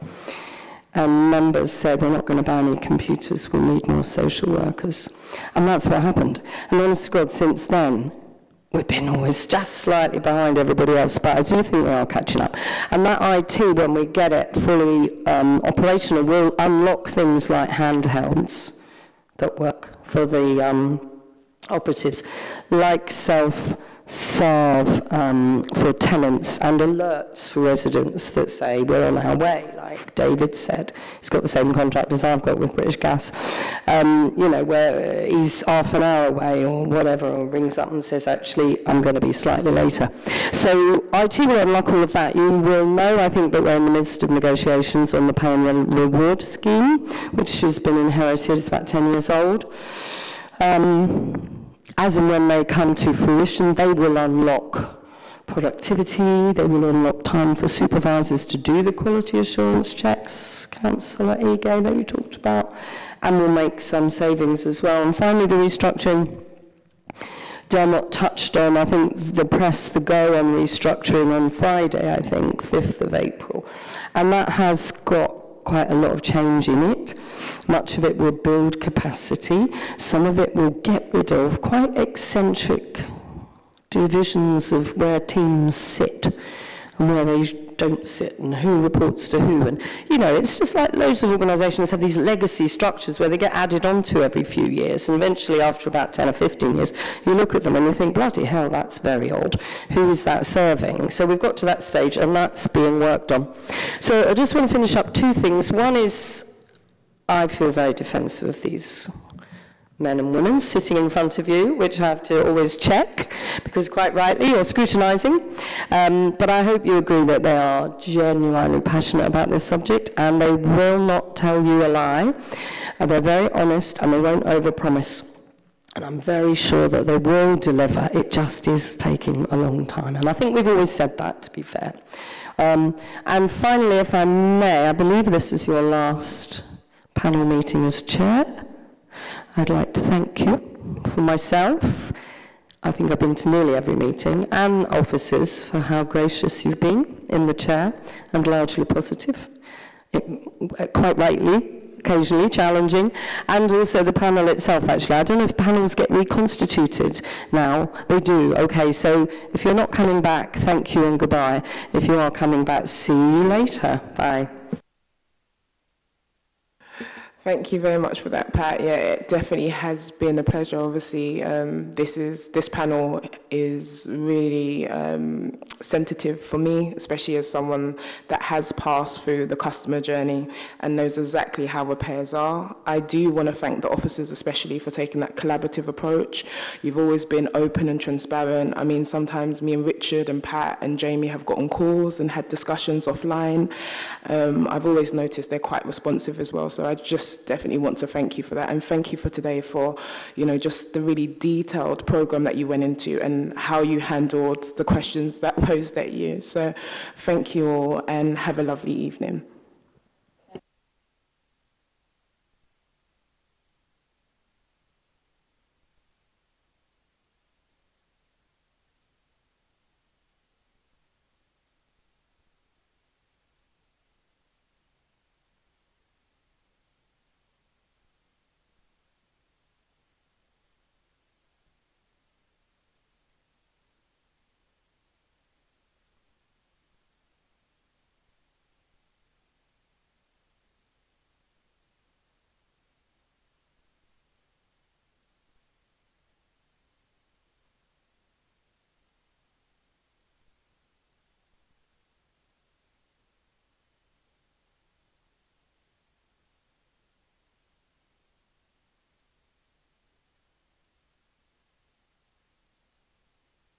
Thank you so much. I won't keep you too long. I noted down some of the recommendations, so what I'm going to do is go via the room so that he can make a note of it.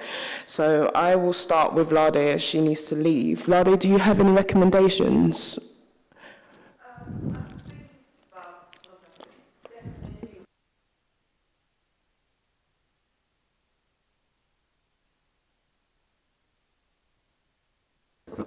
Yeah, it's for them to show us the source of the data. How did they, like I expressed my concern that they used only one format.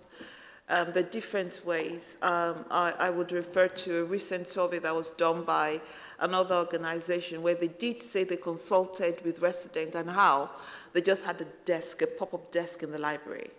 The staff sat down there, did not engage with anyone. And it's also sometimes a tick box exercise. So sometimes when I see those figures, I just think what's lying behind that? Because you need to get the actual. The figures are just not enough. It looks good. There's been significant changes from last year because I was here last year and I saw what the figures were. And to see the improvement, yes, that's fine. But hearing Joseph speak now about, you know, his experience and also experience of other leaseholders where he is, it's very, I would like to recommend that next time when they bring figures, they give us a taste of where the data has been extracted from, and also that they should diversify and not just use one format. So that would be one recommendation that I would suggest. Can I just add on to that? Yeah, I was going to add on to it as well. I was going to add on the quality assurance. So with the recurrent jobs, I think we do need to recommend that surveyors do go out and actually see what the problem is, so what the root cause is and what the solution would be. Izzy? So mine was just on the kind of feedback. So when I was on the Children and Young People's scrutiny panel, we would just get a big annex of data, and it was just all of the questions and the answers they got, and we don't have to. It wasn't necessarily an item, but if we wanted to, we had time to go dig through it. So I don't see why we can't send us that just the data tables. Definitely. So next, I'll go on to Johnson. Your recommendation? No, I think it's an add-on as well, just for the record, because when this first data was presented, it was presented at a performance meeting which I attended. I queried that data. So, again, I just didn't want to be too, going against them. So I just decided that let me just decide we'll keep these in-house, because I did query the data, because I was one of those people that got a call. And everything I said, where is it recorded? So it simply means, well, that it is actually open for alteration, because it was taken over the phone. I don't have access to it. So I don't know whether or not the information I've actually given was actually one of the information that was presented. And I queried these because, and nobody actually said anything about it. Yeah, thank you, Johnson. That's really useful information. Does anybody else have anything to add to this recommendation? Okay, thank you. I think it would also be good for them to tell us, because I'm extremely concerned that all of the presentation, especially around damp mold and condensation, is extremely reactive. We need to be thinking of the future. And they're the professionals. We need to be thinking about what next. How do we reduce this? Prevention is cheaper than repairs. The sensor you just mentioned, retrofitting is a massive thing, but there's some things you can do. There's some cheap, not cheap, there's some more cost-effective measures that we can put in place. I definitely agree with you, Laude. That goes on to my point I told you about the experience of the extractor and the paint that they use in. Yeah, and it goes on to what Johnson was saying in relation to training as well. I think there's a gap there, so we do need to kind of streamline some sort of recommendation to that. David, would you like to?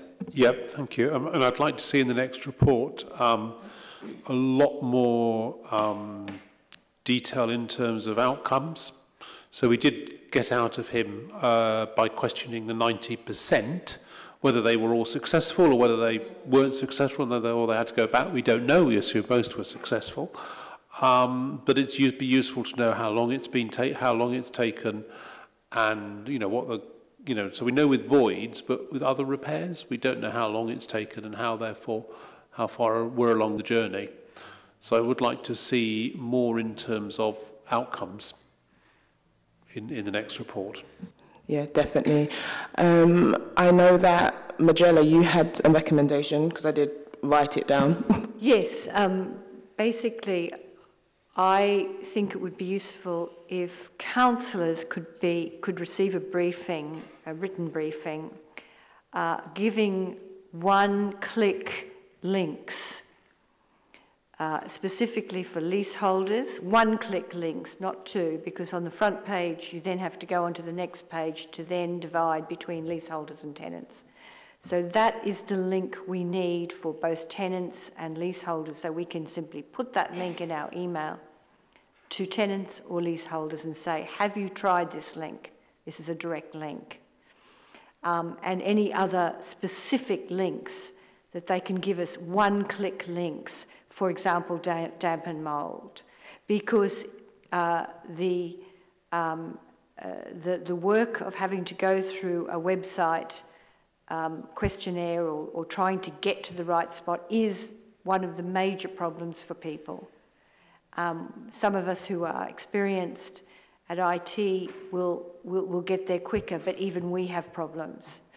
So these one-click links, I think, would be very useful for us, and then it would help them develop more their one-click links on the web. Thank you. I know, Maisie, you had a couple that I wrote down pertaining to contractors. I didn't quite get everything, but would you like to include it still? Yeah, it could be a suggestion or a recommendation. One was about when you have like written letters being sent to like sort of elderly people with contractors, that you also have the RBG logo on as well, so people know what it's them, and also that maybe contractors either have some kind of ID with them to outside contractors, so that people know that they've been employed by the council to do it. So that was one. And the other one was about, as they're looking at the review of how residents are reporting repairs, the other way it comes in is through councillors. So maybe there could be, it feels like there needs to be a bit of guidance or something given about how because we all know that repairs is a huge part of our casework, so that makes that better. I don't know. That's not really a recommendation. But just And that's a really good one as well. Izzy, do you have anything to add? No. Johnson? Yeah, I did raise the issue of reducing the response time for the web-based form. And I did flag that, given the excuse that that's what other boroughs are doing, is not actually a way forward. You're not actually looking at what everybody else is doing, if what they're doing is not actually good enough. Yeah. So you're pretty much just joining the bandwagon rather than actually distinguishing yourself to actually get even better. If a lot of things are becoming more techy now, which simply means, well, that if you really want to, you don't want to be left behind, we really need to be looking at the web-based form and how quickly this can be responded to, because 5 working days is not acceptable. And if I may just add to that, it's the fact that I checked the website, so it's 5 working days for them to respond, and then 5 working days for them, so that's 10 working days. So it's not really 5 working days. So you call, for example, and say, my ceiling is falling down, or on the web, my ceiling is falling down. So they would respond to you in 5 working days. And then when they now do that, they now have another 5 working days. That's 10 working days. You have a baby, you have these 10 working days. It isn't acceptable. I totally agree with what Johnson said. Yeah, no, I think that's a really good one, and they could even send someone out that also can't do the job, so that's another issue as well. So what we're going to do with these recommendations is we will get them written up and we will circulate it to the group. If there's any discrepancies, please let us know. But once it's been agreed, obviously we will then send it to the officers to make sure that they are implementing those. Just before I close the meeting, I would like to say the work program discussion, please could you submit your suggestions for 2024-2025. The new chair, Leo Fletcher, I will be giving him a handover, so just letting him know some of the reviews that are still outstanding. I know retrofit is one, so we will be discussing that. I have obviously said that there will be a meeting with David and Magella so they can continue their review. And then we have the debt review as well, Izzy, that you would be potentially working on, but we do have to assess who would still be on this committee. I know David and Majella have expressed that, and I will do everything in my power to make that happen. But if there is anything on the interim that you've come up with pertaining to another recommendation, please do let me know. Yes, Izzy? Well, I wasn't sure if we were going to be talking about this now, so I did write something down, which was mostly, I don't know how much we did this year about like homelessness, but considering evictions and increased rent and resulting in homelessness seems to be such a huge thing at the moment, I do wonder if we could do more about what a resident's journey is when they approach the council as homeless, whether they're going to be evicted or they're just turning up at the town hall. And I think I've had some quite worrying feedback from some residents about how the council has responded to them when they've turned up at the council doors. So, you know, I'm sure that's a one-off case, I hope, but you know, it's a big issue. So. We did do a rough sleepers review. It was a mini review, so there probably does need to be a more extensive review. So that's where you could use the opportunity to add that into the new programme going forward. Yeah, I do remember that, and I thought that was really helpful, but I think that was much more about the team proactively going out to homeless, to rough sleepers rather than people that are approaching the council as homeless. And that's why it has to be more extensive. So yeah, that's a good suggestion. Thank you. Okay, David? Yeah, just obviously the panels are changing so that part of the work we do at the moment on anti-poverty, I think, goes into the economic one. Izzy's new panel.